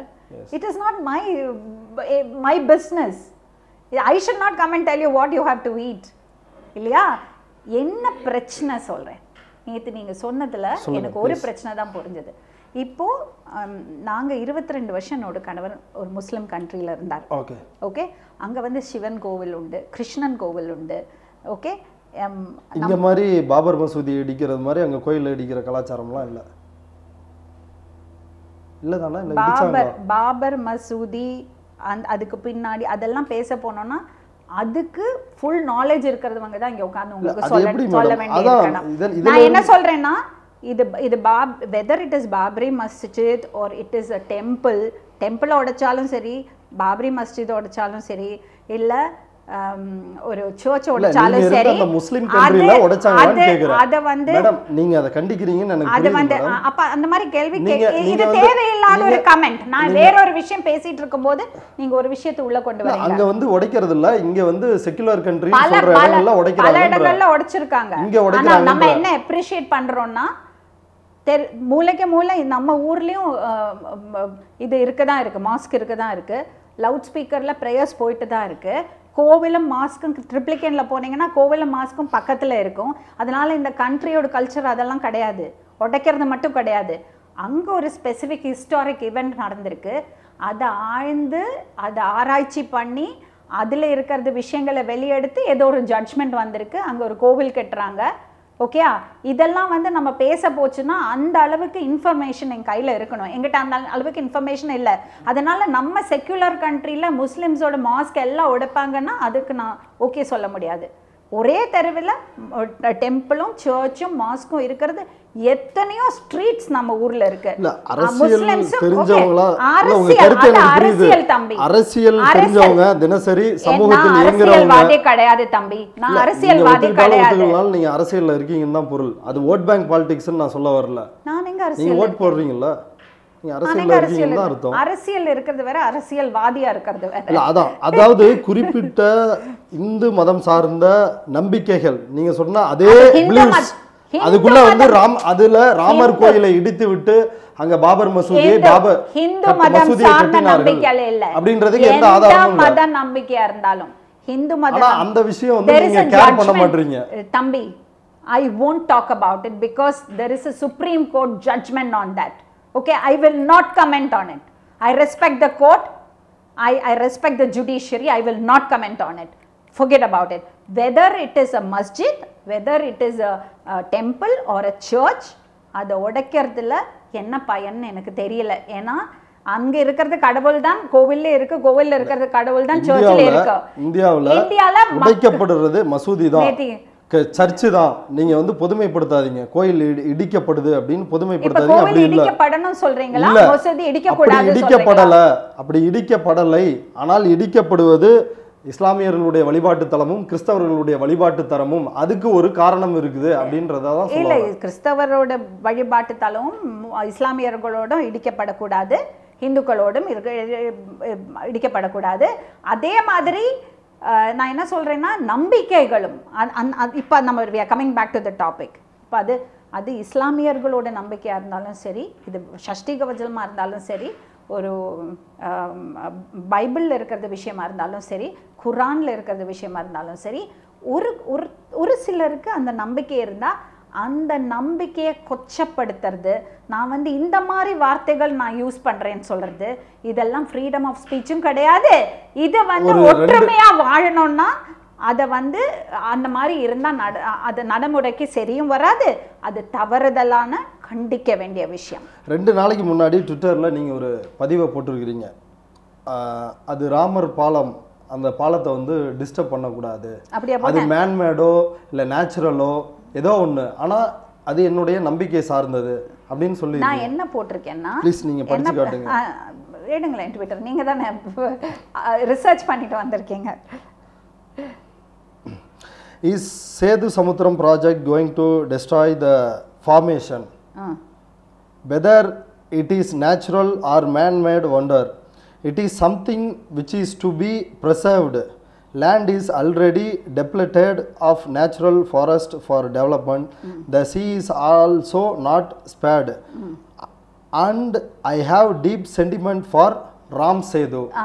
And last தான் போட்டிருக்கேன். ஃபர்ஸ்ட் என்ன சொல்லியிருக்கேன்னா, ராம் சேது இருங்க தம்பி, நீங்க வாசிச்சிட்டீங்க. நான் என்னோட ராம் சேதுன்னு சொல்லியிருக்கீங்க. ராம் சேது, ஆமாம் ராம் சேது தான். ஏன்னா நான் என்ன சொல்லியிருக்கேன்னா, அந்த ஃபார்மேஷனை டிஸ்டர்ப் பண்ணுற மாதிரி ஒரு பிரிட்ஜு வரப்போகுதா, ஏன்னா ஆல்ரெடி மாடர்னைசேஷன் பண்ணுறேன்னு லேண்ட் எல்லாம் டிப்ளீட் ஆயிடுச்சு, ஃபாரஸ்ட் எல்லாம் போயாச்சு. இன்னும் சீல் இருக்கிறது ஃபார்மேஷன்ஸையும் நேச்சுரல் கோரல்ஸையும் ஃபார்மேஷனையும் மாடர்னைசேஷன் பேரில் உடைக்க போகிறீங்களா? ப்ளஸ் ராம் சேதுங்கிறது எனக்கு ஒரு சென்டிமெண்ட் இருக்குது. எனக்கு ஆஞ்சநேயர் ரொம்ப ஃபேவரட். என்னன்னா அவரோட ஃபேத் எனக்கு ரொம்ப பிடிக்கும். நான் என்னோட நம்பிக்கை என்னன்னா, நான் இப்போ ஆஞ்சநேயர் கூப்பிட்டா என்ன ஆஞ்சநேயர் பக்கத்தில் வந்து அந்த அளவுக்கு எனக்கு நம்பிக்கை உண்டு. நீங்கள் அதை கிண்டல் பண்ணாலும் ஓகே, எனக்கு பிரச்சனையே கிடையாது. அப்போ எனக்கு ஆஞ்சநேயர் கெட்டுனா அதில் அதுக்காக நான் வந்து அந்த சென்டிமெண்ட் பேரில் நீங்கள் உடைக்கக்கூடாதுன்னு நான் சொல்லவே மாட்டேன். ஓகே, ஆனால் ஒரு நேச்சுரல் ஃபார்மேஷன் இருக்குது, அந்த ஃபார்மேஷனை போய் நம்ம டிஸ்டர்ப் பண்ணாம இந்த மாடர்னைசேஷன் சொல்கிறோம். சாதாரண மக்களோட வாழ்க்கை எப்படி முன்னேறி இருக்கு இந்த மாடர்னைசேஷன்ல? யாரு பணக்காரங்களாவே இருக்காங்க, டிவைடாவே இருக்கு. திருப்பி 1% இருக்கிற பார்ப்பனர்கள், நான் வந்து எதுவும் இல்லாத ஆக்ஸ்போர்ட் ரிப்போர்ட் போன வாரம் வந்தது எடுத்து பாருங்க. 1% மட்டுமே இருக்கின்ற இந்த பார்ப்பனர்கள், பனியாக்களில் இருக்கின்ற பணக்காரர்கள் 1% மட்டும் இருக்கிறவங்க இந்த நாட்டினுடைய சொத்துக்களில் வளங்களில் 50% அந்த 1% வச்சிருக்காங்க. So I think இந்த இனிக்குவாலிட்டி இல்ல நான் இந்த ராமர் என்னோட இந்த படம் போதும்பா, நிறைய பேசியாச்சு. ஒரே ஒரு பாயிண்ட் மேடம் நீங்க தெரிஞ்சுக்கிட்டா ரொம்ப நல்லா இருக்கும் மேடம். இது குறித்து ராஜ்யசபாவில் இந்த ராமர் பாலம் குறித்து ராஜ்யசபாவில் பாஜக எம்பி கார்த்திகேய சர்மா வந்து ஒரு கேள்வியை கேட்கிறாரு. அது ராமர் பாலம் தானா இல்லையா, டிஎம்கே இல்ல சும்மா பாஜக இல்ல கவர்மெண்ட் இத பத்தி என்ன சொல்லுதுன்றது உங்களுக்கு ஒரு பிலீவ்ஸ் இருக்குல்ல, சொல்லுங்க. இப்போ இதை பற்றி கேள்வி கேட்குறாங்க. கேள்வி கேட்கும் பொழுது மத்திய அமைச்சர், கேள்வி கேட்டது பாஜகக்காரர், மத்திய அமைச்சர் ஜிதேந்திர பிரசாத் ஒரு பதில் சொல்கிறாரு. ராமர் பாலம் தொடர்பாக இஸ்ரோ செஞ்ச ஆய்வில் அது வந்து ராமர் பாலம் அப்படின்றதற்கான எந்த ஆதாரங்களும் இல்லை அப்படின்றாங்க. இப்போ சயின்டிஃபிக்காக ஆதாரமே இல்லாதப்ப பிலீவ்ஸ்ன்னு சொல்லி அதை நீ கை வைக்கக்கூடாதுன்னு சொல்கிறது வளர்ச்சிக்கு எதிரானதா இல்லையா? கிட்டத்தட்ட தமிழ்நாட்டில் இது ஒரு அரை நூற்றாண்டு கனவு, அங்கே சேது சமுத்திர திட்டம் வரணும் அப்படின்றது. உங்கள் பிலீவ்ஸ்க்காக அந்த கனவை வந்து விட்டுருணுமா? பிலீவ்ஸ்க்காகலாம் கனவு விடணும்னு நான் சொல்லவே மாட்டேன். ஓகே, ஒரு நேச்சுரல் ரிசோர்ஸ், ஒரு நேச்சுரல் ஃபார்மேஷனை கோரல்ஸை உடைக்கும் போது அது ரொம்ப கேர்ஃபுல்லாக பண்ணணும். அந்த அதில் வந்து ஒரு அரசியல் வரக்கூடாது. ஒரு ஒரு ஒரு ஒரு ஒரு இந்த கார்ப்பரேட் பெனிஃபிட்டுக்காக நேச்சுரல் ரிசோர்ஸை தொடக்கூடாதுன்னு தான் என்னோட மை ஹம்பிள் ஒப்பீனியன். நான் சொல்கிறத யாரும் எடுத்துக்க போகிறாங்க. இப்போது ராமர் இல்லை, உண்மையாக இல்லைன்னா ராவணனும் உண்மை இல்லை இல்லை, அப்புறம் ஏன் அசுரன் சொன்னா உங்களுக்கு கோவம்? இல்ல கண்டிப்பா இல்ல, நீங்க அதை நம்புறப்ப நாங்க இதை நம்புறோம். அது நம்பிக்கை தான் பயிலாம். இல்ல நீ உங்களோட நம்பிக்கை பொய்யானது அநீதியானது, என்னோட நம்பிக்கை பொய்யானது அநீதியானது. ராமன் உண்மை இல்லைன்னா ராமர் உண்மை வச்சுக்கலாம். ராமர் உண்மை. ராமர் ஏன் தவம் செய்த சூத்திர சம்புகனை கொன்றார் உத்தரகாண்டத்தில் இருக்குது. அதெல்லாம் உண்மை.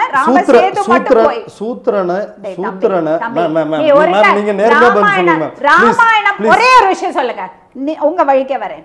ராமாயணம் நீங்க வெறும் கதை எபிக்னு சொல்றீங்களா? ராம் சேதுல நீங்க படிச்ச ராமாயணத்துல இங்க வந்து இந்த நம்ம தனுஷ்கோடி இங்க இருந்து ராமேஸ்வரத்துல இருந்து அங்க பாலம் போட்டாங்க. நீங்க படிச்ச ராமாயணத்துல இருக்குது. மத்த 300 ராமாயணம் இருக்குது இல்லைங்களா? அதுல வேற இடத்துல பாலம் போட்டது இருக்கலாம்.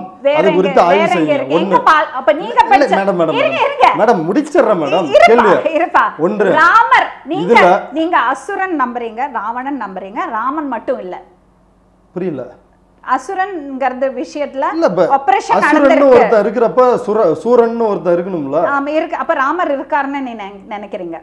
ஆமா இருக்கிறதுனால தான எதிர்க்கிறோம். அதே மாதிரி அதுதான் உங்களோட நம்பிக்கையா இருக்கு. ராமசேது நம்பிக்கை வச்சவங்க இருக்காங்க. இப்ப நான் வந்து ராவணன் அது அறிவியல் படி பேஸ் இல்ல. அறிவியல் படி பேஸ் இல்ல. 300 ராமாயணத்தில் அசுரன் சொல்றதுக்கு அறிவியல் படி பேஸ் இல்ல. அப்ப ராவணனுக்கும் அறிவியல் படி பேஸ் இல்ல. நீங்க அந்த கேள்விக்கு இங்க பதில் சொல்ல வேணாம் மேடம். நான் சொல்றேன். இல்ல நான் என்ன சொல்றேன்? நான் 300 ராமாயணம்னு சொன்னேன்ல. எப்படி மேடம் 300 ராமாயணம் இவரே என்கிட்ட கேக்குறாரு. ராமசேது சென்டிமென்ட் உங்களுக்கு ஹர்ட் ஆகறதா சொல்றாரு. அன்னைக்கு நான் அசுரனை பத்தி ஆன்டி ஹீரோ சொன்னது அவ்வளோ ஹர்ட் ஆச்சு. அதுக்கு நான் மன்னிப்பு கேட்டேன். எனக்கு இப்படி ஒரு நரேட்டிவ் இருக்கு தெரியாதுப்பா. அதனால நான் அப்படி ஏதாவது சென்டிமெண்ட்டை ஹர்ட் பண்ணியிருந்தா என்னை மன்னிச்சிடுங்க. நிஜமாவே எனக்கு அப்புறம் நான் எஃபர்ட் எடுத்துனேன். ஏன் அப்படி ஃபீல் பண்ணுறாங்கன்னு அதை பற்றி கற்றுக்கிறதுக்கு புக்கு வாங்கி படித்தேன். ஓகேயா? இப்போது அதே அந்த அசுரன், அந்த ஒப்ரெஷன், அந்த அசுர குலத்தை ஒப்ரெஸ் பண்ணினாங்க. சம்புகனை ராமர் கொன்றாரு. இந்த மாதிரி விஷயங்கள் எல்லாம் சொல்லறது அதெல்லாம் ஒப்ரெஷன் பண்ணியிருக்காங்கன்னு அவங்க நம்பினாங்கன்னா இப்போ ராமர்னு ஒருத்தர் இருக்காரு, அதுவும் நம்பிக்கை தானே. அதே அப்போ ராமசேதுவும் நம்பிக்கை தானே. ஸோ எல்லாமே நம்பிக்கை தான். அப்போ உங்கள் நம்பிக்கையை ஹர்ட் பண்ணுறதுக்கு எனக்கும் அதிகாரம் கிடையாது, என் நம்பிக்கையை ஹர்ட் பண்ணுறதுக்கு உங்களுக்கு அதிகாரம் கிடையாது. ஆனால் நம்பிக்கையின் பேரில் மக்களுக்குள்ள பிரிவு வருது, நீ மேலே நான் கீழே சொல்லுறது, ஒப்ரெஸ் பண்ணுறது, அது பெண்களாக இருந்தாலும் சரி, ஜாதி ரீதியாக ஒப்ரெஸ் பண்ணாலும் சரி, அது வேண்டாம். அது வேண்டாம். ராமசேதுக்கு வந்தீங்க, அதுக்கு தான் வர்றேன். இப்போ 300 ராமாயணம் இருக்குன்னு நான் சொல்லிட்டேன் இல்லைங்களா? உங்க ராமாயணத்துல பிரிட்ஜ் கட்டலையா? இல்ல ஒரு நிமிஷம். பௌத்த ராமாயணம் இருக்குது, எல்லா ராமாயணமும் இருக்கு. இருங்க ஒரு நிமிஷம் மேடம். இருங்க. பிரிட்ஜ் வந்து என்ன ராமர் என்ன இன்ஜினியரா என்ன பிரிட்ஜ் கட்டல? ராமர் கட்டல, கதையில இருக்கானே தான் கேட்டேன். இல்ல அத நீங்களே சொல்லிட்டீங்க அது கதைன்னு. அப்ப நீங்க அசுரனுக்கு ஹர்ட் ஆக கூடாது. அந்த கதையை வைத்துக்கொண்டு சம்புகன் வதத்தை இது எல்லாத்தையும் நியாயப்படுத்தும் பொழுது நான் வந்து இந்த பழைய வரலாற்றில இருந்து எனக்கான கதையை நான் உங்கள்ட்ட சொல்றேன். அவ்வளவுதான். இப்போ எனக்கு உங்களுக்கும் போட்டியா? வெயிட் நான் சொல்லிடுறேன். நான் ஒரு பாயிண்ட கன்வே பண்ணணும்னு நினைக்கிறேன். சொல்லுங்க. அதான், அதாவது 300 ராமாயணம் இருக்குன்னு சொல்றோம் இல்லைங்களா? அது இந்த தென்னிலங்கை அப்படின்னு வந்து கம்பராமாயணம் வந்து ஒரிஜினல் ராமாயணம் இல்ல, உங்களுக்கே தெரியும். எனக்கு தெரியாது. தெரியாது, ஆனா பிலீவ் தெரியாத ஒரு விஷயத்தின் மீது நம்புவது இல்ல. நான் அதுக்கு மூடத்தனமா நம்பல. அது தெரியாத ஒண்ணு மேல நம்புறது மூடத்தனம். எனக்கு நம்ப தெரியாத ஒண்ணு மேல மேம் சொல்லுங்க. நீங்க விடுங்க மேம். ஒவ்வொன்றுக்கும் சொல்லுங்க. அப்ப இந்த பௌத்த ராமாயணம் இருக்கு, நிறைய ராமாயணங்கள் இருக்குது. இப்ப இதுல வந்து இந்த தென் திசையில தான் தூக்கிட்டு வந்தாரு அப்படின்னு சொல்ற அந்த இது இருக்குது இல்லைங்களா? அது அயோத்தி, இப்ப இருக்கிற அயோத்திக்கு தென் திசைனா அதுக்குள்ளேயே வா வெளியே வா அப்படின்னு இதுல ஏகப்பட்ட டிஸ்பியூட் இருக்குது. ராமாயணத்துல ஒவ்வொரு ராமாயணமும் ஒவ்வொரு கதையை வந்து சொல்லுது. ஆனா ராமர் பாலம்ன்ற விஷயம்ன்றது அறிவியல் பூர்வமானது இல்லை அப்படின்றது இன்றைக்கு இஸ்ரோ ஆய்வுல வந்து சொல்லி இருக்குது. அப்ப நான் அறிவியலில் இருந்து பேசுறேன். ஒண்ணு. ரெண்டாவது, ராமர் உண்மையா இல்லையானா நீங்க அந்த ஒரு மித்தாலஜியை வந்து கட்டமைக்கிறீங்க. ஆமா, கதைன்னு நீங்க தானே சொல்றீங்க. அப்ப அந்த துன்பத்திற்கு அங்க இருந்தே விடை வந்து சொல்றோம். ராமர் நீங்க வந்து இந்துக்களோட கடவுள் அப்படின்றீங்க. ராமர் இல்ல இல்ல பாவீங்களா, இந்துக்களோட கடவுளுக்கு என்னப்பா ஜாதி? ஐ மேம், நீங்க வந்து என்ன போய் முஸ்லீம்ட்ட நீங்க தான் பேட்டி ஆரம்பிக்கிறப்ப சொன்னீங்க முஸ்லீம் வந்து நாங்க அல்லாஹ் பட மாட்டோம், முஸ்லீம் அத மாட்டோம். சொன்னதுக்கு ரியாக்ஷன் அது அவங்க விமர்சனம் பண்ணதுக்கு சொன்னேன் மேடம். பேட்டி பார்க்கட்டும். அந்த சம்பூகனை ஒரு பிராமணர் போறாரு, உத்தரகாண்டம் ராமாயணத்துடைய உத்தரகாண்டம் வால்மீகி எழுதுனது. ஒரு பிராமணர் போய் என்னுடைய மகன் செத்துட்டான், அதுக்கு காரணம் சம்பூகன்ற ஒரு சூத்திரன் அங்க வந்து தவம் செய்யறான், வர்ணாசிரம தர்மம் மீறப்படுகிறது அப்படின்னு குற்றம் சாட்டுறாரு. கேள்வியே கேட்காம ராமன் போய் சம்பூகனுடைய தலையை வெட்டி எறிகிறாரு. இந்த ராமன் வந்து உங்களுக்கு நல்லவரா இருக்கலாம், எங்களுக்கு வந்து நல்லவர் கிடையாது. பாத்தீங்களா, உங்களுக்கு எங்களுக்கு என்ன பேச ஆரம்பிச்சீங்க. ஆமா, நீங்க பிலீவ் இருக்குதுன்றீங்க. உங்களுக்கு எங்களுக்கு என்ன சொல்றீங்க? ரெண்டாவது, நீங்க சொல்றீங்க பெண் உரிமையை பற்றி இவ்வளவு பேசுறீங்க. ராவணன் கடத்திட்டு போனான். இது பாருங்க தம்பி, ஏதோ ஆச்சா? இது ராமர் என்ன செஞ்சாரு? உங்களுக்கு தான் நம்பிக்கை இல்ல. அக்னி பிரவேசம். உங்களுக்கு தான் நம்பிக்கை இல்ல. அக்னி பிரவேசம். கதைன்னு நீங்க சொல்றீங்க. அக்னி பிரவேசம். நீங்களும் கதை தான் நீங்க சொல்றீங்க. அப்ப பேச வேண்டாம், விட்டுருங்க. விட்டுருங்க. கதை வேண்டாம், விட்டுருங்க. ஓகேமா. உங்களுக்கு நம்பிக்கை இல்ல, எனக்கு நம்பிக்கை இல்ல. நம்பிக்கை இல்லாத விஷயத்தை பேசிட்டு என்ன பிரயோஜனம்? ஓகேமா. ஆனா நம்பிக்கை இருக்கிறவங்களோட சென்டிமெண்ட்ஸ் ஹர்ட் பண்றதுக்கு நமக்கு ரைட் கிடையாது. அதான் மூட நம்பிக்கைகளை நம்பிக்கைகளாக ஏற்றுக்கொள்ள முடியாது. மூட நம்பிக்கைகளை நம்பிக்கைகளாக ஏற்றுக்கொள்ளனா நீங்க இந்து மதத்தை அங்கீகரிக்கிறீர்கள், இந்த பார்ப்பன சித்தாந்தத்தை அங்கீகரிக்கிறீர்கள். பார்ப்பன சித்தாந்தத்தை நுழைக்காதீங்க உள்ள. ஃபர்ஸ்ட் ஆஃப் ஆல் நீங்க பிராமின் பிராமின் பிராமின் எத்தனை வாட்டி சொல்லியிருப்பீங்க? நான் அந்த வேர்டை யூஸ் பண்ணாம இருக்க ட்ரை பண்றேன். நான் பிரம்மனுக்கு பக்கத்துல இருக்கிறவன் சொல்றதுக்கு யாருக்கும் ரைட்டு கிடையாது. ஃபர்ஸ்ட் ஆஃப் ஆல் அதே அந்த வேர்டையே நம்ம அதுல இருந்து எடுக்கணும். சங்கராச்சாரி சொல்றது தப்பு, பாஜக சொல்றது தப்பு, சொல்லக்கூடாது. ஆர்எஸ்எஸ் சொல்றது தப்பு, சொல்லக்கூடாது. இப்ப இவங்க எல்லாம் என்னோட ஒபினியன்ல நான் பிராமின் சொல்றத நான் கம்ப்ளீட்டா நிறுத்திட்டேன். அது வந்து ஒரு அதான் நான் கண்ண மூடிட்டேன், உலகம் இருந்துருச்சு. கண்ண மூடிட்டே சொல்றது நான் தப்பு பண்ண மாட்டேன். நீங்க அவங்கள தட்டி கேட்கணும்ல. எதுக்குங்க தட்டி கேட்கிறதுக்கு? நான் யாருங்க? நான் என்ன லீடரா தட்டி கேட்கறதுக்கு? நாடு அறிந்த தட்டி கேட்கறதுக்கு நியாயம் வழங்குறீங்க. என்னோட அளவுக்கு தான் நான் தட்டி கேட்க முடியும். என்னோட அளவுக்கு தான் முடியும். நீங்க போயிட்டு மோதிட்ட போயிட்டு கேள்வி கேளுங்கன்னு சொன்னா நான் கேட்க முடியாது. கந்த சஷ்டி கவசத்துக்கு மோதி கிட்ட நீங்க கம்ப்ளைண்ட் பண்றீங்கல்ல? அதே மாதிரி நடவடிக்கை எடுங்க ஜி, இவங்களை தூக்கி உள்ள போடுங்க ஜி. இப்ப அவருக்கு அதுதான் பிரச்சனை. அவருக்கு அதுதான் பிரச்சனை. ஒருத்தரோட நம்பிக்கை அவரை ஹர்ட் பண்ணுவாரு. அந்த நம்பிக்கையை ஹர்ட் பண்ணறத பார்த்துட்டு நான் சும்மா இருக்கணும். நம்பிக்கைகள்ன்றது எப்படி மூடத்தனமா மூட நம்பிக்கை வேற, நம்பிக்கை வேறப்பா. அந்த வித்தியாசம் உங்களுக்கு தெரியலன்னா உங்களுக்கு பகுத்தறிவு இல்லைன்னு அர்த்தம். மூட நம்பிக்கைக்கும் நம்பிக்கைக்கும் நிறைய வித்தியாசம் இருக்கு. இப்ப ராமர் பாலன்றது மூட நம்பிக்கை தெரியாது எனக்கு. சரிங்க, அது மூட நம்பிக்கையா நம்பிக்கையான்னு எனக்கு தெரியாது. சரிங்க. இப்ப நீங்க சொல்ற மாதிரி தான் ராவணன் மூட நம்பிக்கையா நம்பிக்கையான்னு உங்களுக்கு தெரியாது. எனக்கு ராமன் கதையா, ராமனை நம்பினால் நான் வந்து ராவணன் இருக்கிறாருன்னு எனக்கு தெரியாது. எனக்கு அது கதையா உண்மையா ராமன் இருக்காரா எனக்கு தெரியாது. நானும் கதைன்னு சொல்றேன். அப்ப எதுக்கு சண்டை போடுறோம்? வேண்டாமே. ஆனா அதுக்குள்ள இருக்கிற டிஸ்பியூட்டுக்கு மட்டும் என்ன டிஸ்பியூட்? என்ன டிஸ்பியூட்? சம்புகன் விவகாரமோ, ராமர் வந்து சீதா பிராட்டியை வந்து அக்னி பிரவேசம் செய்ய சொன்னதோ, சந்தேகப்பட்டதோ, இதெல்லாம் உமனுக்கு எதிரான நடவடிக்கை. யாரு சொன்னது? இல்லையா அப்படி ஒண்ணு? என்னது? ராமர் வந்து சீதையை வந்து அக்னி பிரவேசம் பண்ண சொல்லலையா? அது வந்து 300 ராமாயணம் இருக்கு சொன்னீங்கல்ல, நீங்களே சொன்னீங்கல்ல. அதுல உங்க ராமாயணத்துல அதுல இருந்தது. அத பத்தி உங்க ராமாயணத்துல அது இல்ல. எங்க நான் ராமாயணம் எழுதல. இல்ல நீங்க நம்புற ராமாயணத்துல அது இல்ல. சீதையாவது இருக்காங்களா நீங்க நம்புற ராமாயணத்துல? ராமன் சீதை எல்லாரும் இருக்காங்க. அக்னி பிரவேசம் இருக்கு. ஆனா முதல்ல எல்லாம் சொல்லி கொடுக்கும் போது அது ஃபீல் ஆகல. இந்த கொஞ்சம் பெரியவங்களாகி இந்த விமென்ஸ் ரைட்ஸை பத்தி எல்லாம் தெரிய ஆரம்பிச்சப்போ அதை கேள்வி கேட்க ஆரம்பிச்சோம். ஏன் இப்படி பண்றீங்க, எதுக்கு இப்படி பண்ணாரு? ஆக்சுவலி பார்க்க போனாங்க, நீங்க எங்க பாத்தீங்களாலும் நான் ராமர் பக்தர்னு போடவே மாட்டேன். நான் ஆஞ்சநேயர் பக்தர்னு தான் போடுவேன். ஏன்னா எனக்கு அந்த ஃபெய்த், அவரோட ஃபெய்த் எனக்கு ரொம்ப பிடிக்கும். ஆஞ்சநேயர் ராம சொல்றதுனால நான் ராமா சொல்வேனே தவிர இந்த ஒரு கோபம் எனக்கு இருந்துட்டே இருந்தது. இப்போ நீங்க ஒரு கேள்வி கேட்டீங்கல்ல, சீதா எப்படி அவர் அதை பண்ணலாம், பிரெக்னெண்டா இருக்கிறது லேடி எப்படி காட்டுல கொண்டு போய் விடலாம், அப்படி ஒரு கோபம் இருந்தது. நான் ராமர் படமே வீட்டுல வச்சுக்க மாட்டேன், அவ்வளோ கோபம் இருந்தது. ஆனா அதுக்கப்புறம் ஒரு ஸ்டேஜுக்கு அப்புறம் நான் இதை பத்தி ஒரு ஸ்காலர்கிட்ட நான் அதை பற்றி பேசினப்போ எனக்கு ஒரு டிஃப்ரெண்ட் ஸ்டோரி சொன்னார். நீங்கள் இப்போ சொன்னீங்கல்ல 300 ராமாயணம் இருக்குன்னு. அந்த ராமாயணத்துக்கு இந்த 300 ராமாயணத்துக்கு ஒரு 3000 இன்டர்பிரேஷன்ஸ் இருக்கு. இருங்க தம்பி, இருங்க தம்பி, வால்மீகி ராமாயணம் இருங்க. சரி, நீங்க எழுதுனீங்களா இல்லையே? வால்மீகி தானே எழுதியிருக்கேன். அப்ப இருங்க, சொல்றது கேளுங்க. 300 ராமாயணம் எப்படி இருக்கோ அந்த 300 ராமாயணத்துல ஒரு ராமாயணத்துக்கும் ஒரு 3000 இன்டர்பிரேஷன்ஸ் இருக்கு. Wait, let me complete. So இன்னொரு ஆப்போசிட்டான ஒரு கதை எனக்கு சொன்னாங்க, ஒரு வெர்ஷன், ஒரு பர்ஸ்பெக்ஷன் எனக்கு ஒரு பர்செப்ஷன் எனக்கு சொன்னாங்க. அதை யோசிக்க ஆரம்பித்தேன். அப்படி பார்க்க போனால் லக்ஷ்மணன் எப்படி மனைவியை விட்டுட்டு ராமர் கூட காட்டுக்கு போனார், இந்த மாதிரி கேள்வி எல்லாம் வர ஆரம்பிச்சுது. அதுக்கெல்லாம் இன்னொரு விளக்கம் சொன்னாங்க.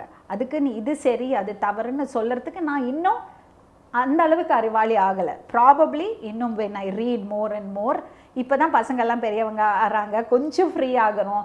இந்த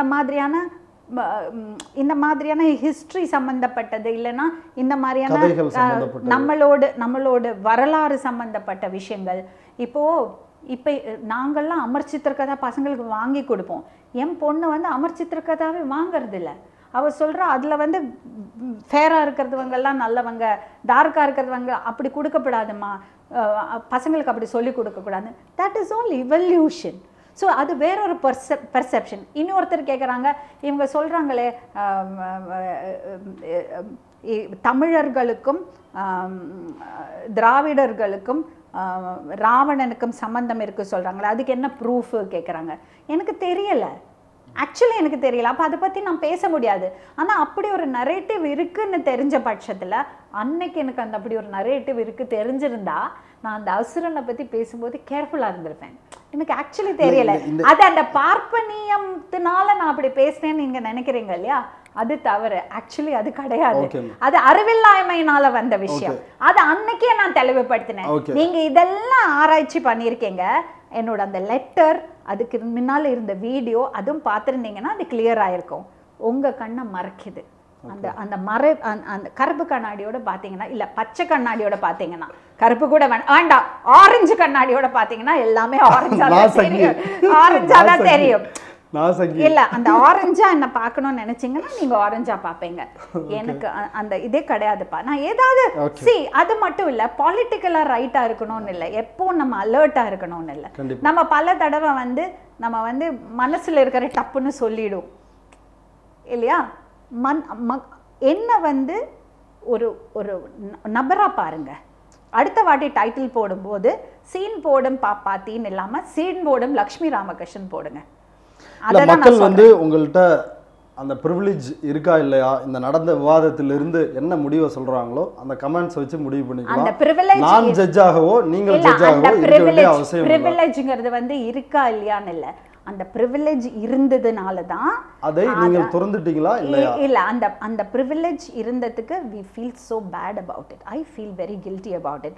My family, my children, all of them take an effort to correct things. But நம்ம அப்படி அவுட் ஆஃப் த வே வந்து நம்ம ஒரு சில விஷயங்களை உடச்சி போட்டு ஃபேமிலிக்குள்ளேயே நம்ம போராடி வெளியே வரும்போது, வெளியிலேருந்து நீங்களும் இப்படி தேவையில்லாமல் அடிக்கும்போது ஒரு இடத்துல நம்ம என்ன ஆயிடுவோம்னா நம்மளை அடையாளம் காட்சிக்க ஆரம்பிச்சிடுவோம். அது வரக்கூடாது. அது வராம இருக்கணும்னா இந்த ஆட்டிடியூட் மாறணும்.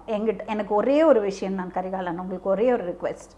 உங்க கையில பவர் இருக்கு, நீங்க ப்ரெஸ் அண்ட் மீடியாவில் சார்ந்தவரை தயவு செஞ்சு கரெக்டான இன்ஃபர்மேஷன், உங்களுக்கே தெரியுது இப்போ பீஸாக காமிச்சா நமக்கு வேறொரு வேர்ஷன் கிடைக்கும். கரெக்டான இன்ஃபர்மேஷன் அந்த மாதிரி இந்த மாதிரி ஒருத்தர் விமர்சனம் பண்ணி ஒரு பேட்டி எடுக்கிறீங்கன்னா அந்த நபரை தாக்காம அவங்க கருத்துக்களை தாக்க. இல்லை கண்டிப்பாக உங்களை வந்து பர்சனல் அட்டாக் பண்ணல, உங்களுடைய கருத்துக்கள் விமர்சிக்கப்பட்டது. இப்போ இவ்வளோ நேரம் விவாதிச்சிருக்கிறோம். உங்களுக்கு நீங்கள் எப்படி இருக்கிறீங்கன்றத மக்கள் வந்து சொல்லட்டும், அதில் இருந்து ஒரு முடிவு எடுப்பலாம். நீங்கள் ஜட்ஜாவோ நான் ஜட்ஜாவோ இருக்க விரும்பல. ஒருவேளை உங்கள்கிட்ட அந்த மாதிரி தாட்ஸ் இல்லை அப்படின்னா அதை நான் வந்து வரவேற்கிறேன். விமர்சனங்கள்ன்றது உங்களை தாக்குவதற்காகவோ உங்களை வீழ்த்துவதற்காகவோ இல்லை. நீங்கள் சொன்ன மாதிரி தான் ஆக்கப்பூர்வமான ஒன்றுக்காக தான் விமர்சனம் வந்து வைக்கிறோம். விமர்சிப்பதனாலேயே பர்சனல் அட்டாக் பண்றோம் அப்படின்னு வந்து நினைக்க வேண்டாம். இல்ல இத பாக்குறதுல ஹெல்தியா விமர்சனம் பண்ணுங்க சொல்றேன், ஆரோக்கியமான விமர்சனம் பண்ணுங்கன்னு தான் சொல்றேன். அதே மாதிரி மக்கள் முடிவு பண்ணட்டும்னா முதல்ல நீங்க தான் மக்களோட ரெப்ரசன்டேஷன். நீங்க முன்னாடி உட்கார்ந்துருக்கீங்கன்னா உங்க கேள்வியெல்லாம் மக்களோட கேள்வி கேட்ட மக்கள் பிரதிநிதியா இருக்கிறனால தான் உங்களுக்கு பதில் சொல்றேன். நான் இன்னொன்னு மக்கள் முடிவு பண்ணுவாங்க சொல்றீங்க இல்லையா. நான் வந்து 8 வருஷம் முன்னாடி என்னோட ஷோக்கு வந்த ஒரு சில ஃபேமிலிஸ் அவங்களுக்கு உதவி தேவைப்பட்ட ஒரு ஃபேமிலிஸ் கூட இன்னும் தொடர்பில் தான் இருக்கேன். நான் வந்து ஒரு ஷோ பண்ணி ஒரு இது பண்ணிட்டு அவங்களை தூக்கி போடலை. நான் ஒரு டிஆர்பிக்காக பண்ணல. இருங்க போக வேணாம். இல்ல இல்ல அதுக்குள்ள போனா உங்களை என்ன காயப்படுத்துற மாதிரி இருக்கும். இல்ல இல்ல இல்ல விடுங்க, அதுக்குள்ள போணும் வேண்டாம். அதுக்குள்ள போனா இன்னும் ஒரு இன்டர்வியூ வேணும், இன்னும் ஒரு 2 hours இன்டர்வியூ. அதுக்குள்ள போக இல்ல நான் சொல்ல இல்ல ஸ்டாப் பண்ணிடலாம். இல்ல இல்ல நான் நீங்க சொன்னதுக்கு பதில் சொல்றேன். நீங்க சொல்றீங்களா மக்கள் முடிவு பண்ணிப்பாங்கன்னு. அந்த மக்களோட முடிவு நமக்கு தெரியும். அவ்வளவுதான். அதுக்காக வெயிட் பண்ணுவோம். நீங்களும் வெயிட் பண்ணுங்க, நானும் வெயிட் பண்றேன். நீங்க ஒரு சினிமா எடுக்கிறீங்க, மக்கள் தான் அதை வந்து வெற்றி படமா சினிமா பத்தி முதல்ல அத பண்ணுவோம். அத பத்தி பேசல. ஐயோ நான் ஓகே வந்து பேபி ஒரு இன்டர்வியூ எடுக்கிறேன், அது சரியா தப்பான்னு மக்கள் முடிவு பண்ணட்டும். அது ஓகே, அது ஓகே. இந்த இன்டர்வியூ சரியா தப்பான்னு மக்கள் முடிவு பண்ணட்டும். ஆனா என்ன அக்செப்ட் பண்ணிக்கிறது மக்கள் ஆல்ரெடி அக்செப்ட் பண்ணிட்டு தான் இருக்காங்க. அதுல எனக்கு எந்த டவுட்டும் கிடையாது. தமிழ்நாட்டுல மக்கள் எனக்கு நிறைய அன்பையும் பாசத்தையும் கொட்டிட்டு தான் இருக்காங்க. நான் வந்து அந்த இடம் என்னப்பா அம்மினி எடுத்தோமே வியாசர்பாடியில், அவங்க குடும்பத்தில் ஒருத்தராக எனக்கு அவ்வளோ பாசமும் சப்போர்ட்டும் கொடுத்தாங்க. இப்போ இந்த ஓகே பேபி படம் பண்ணிகிட்ருக்கேன். அது ஒரு ஒரு ஒரு ரியல் கேரக்டர் இன்ஸ்பயர் ஆகி தான் அந்த படம் பண்ணுறேன்.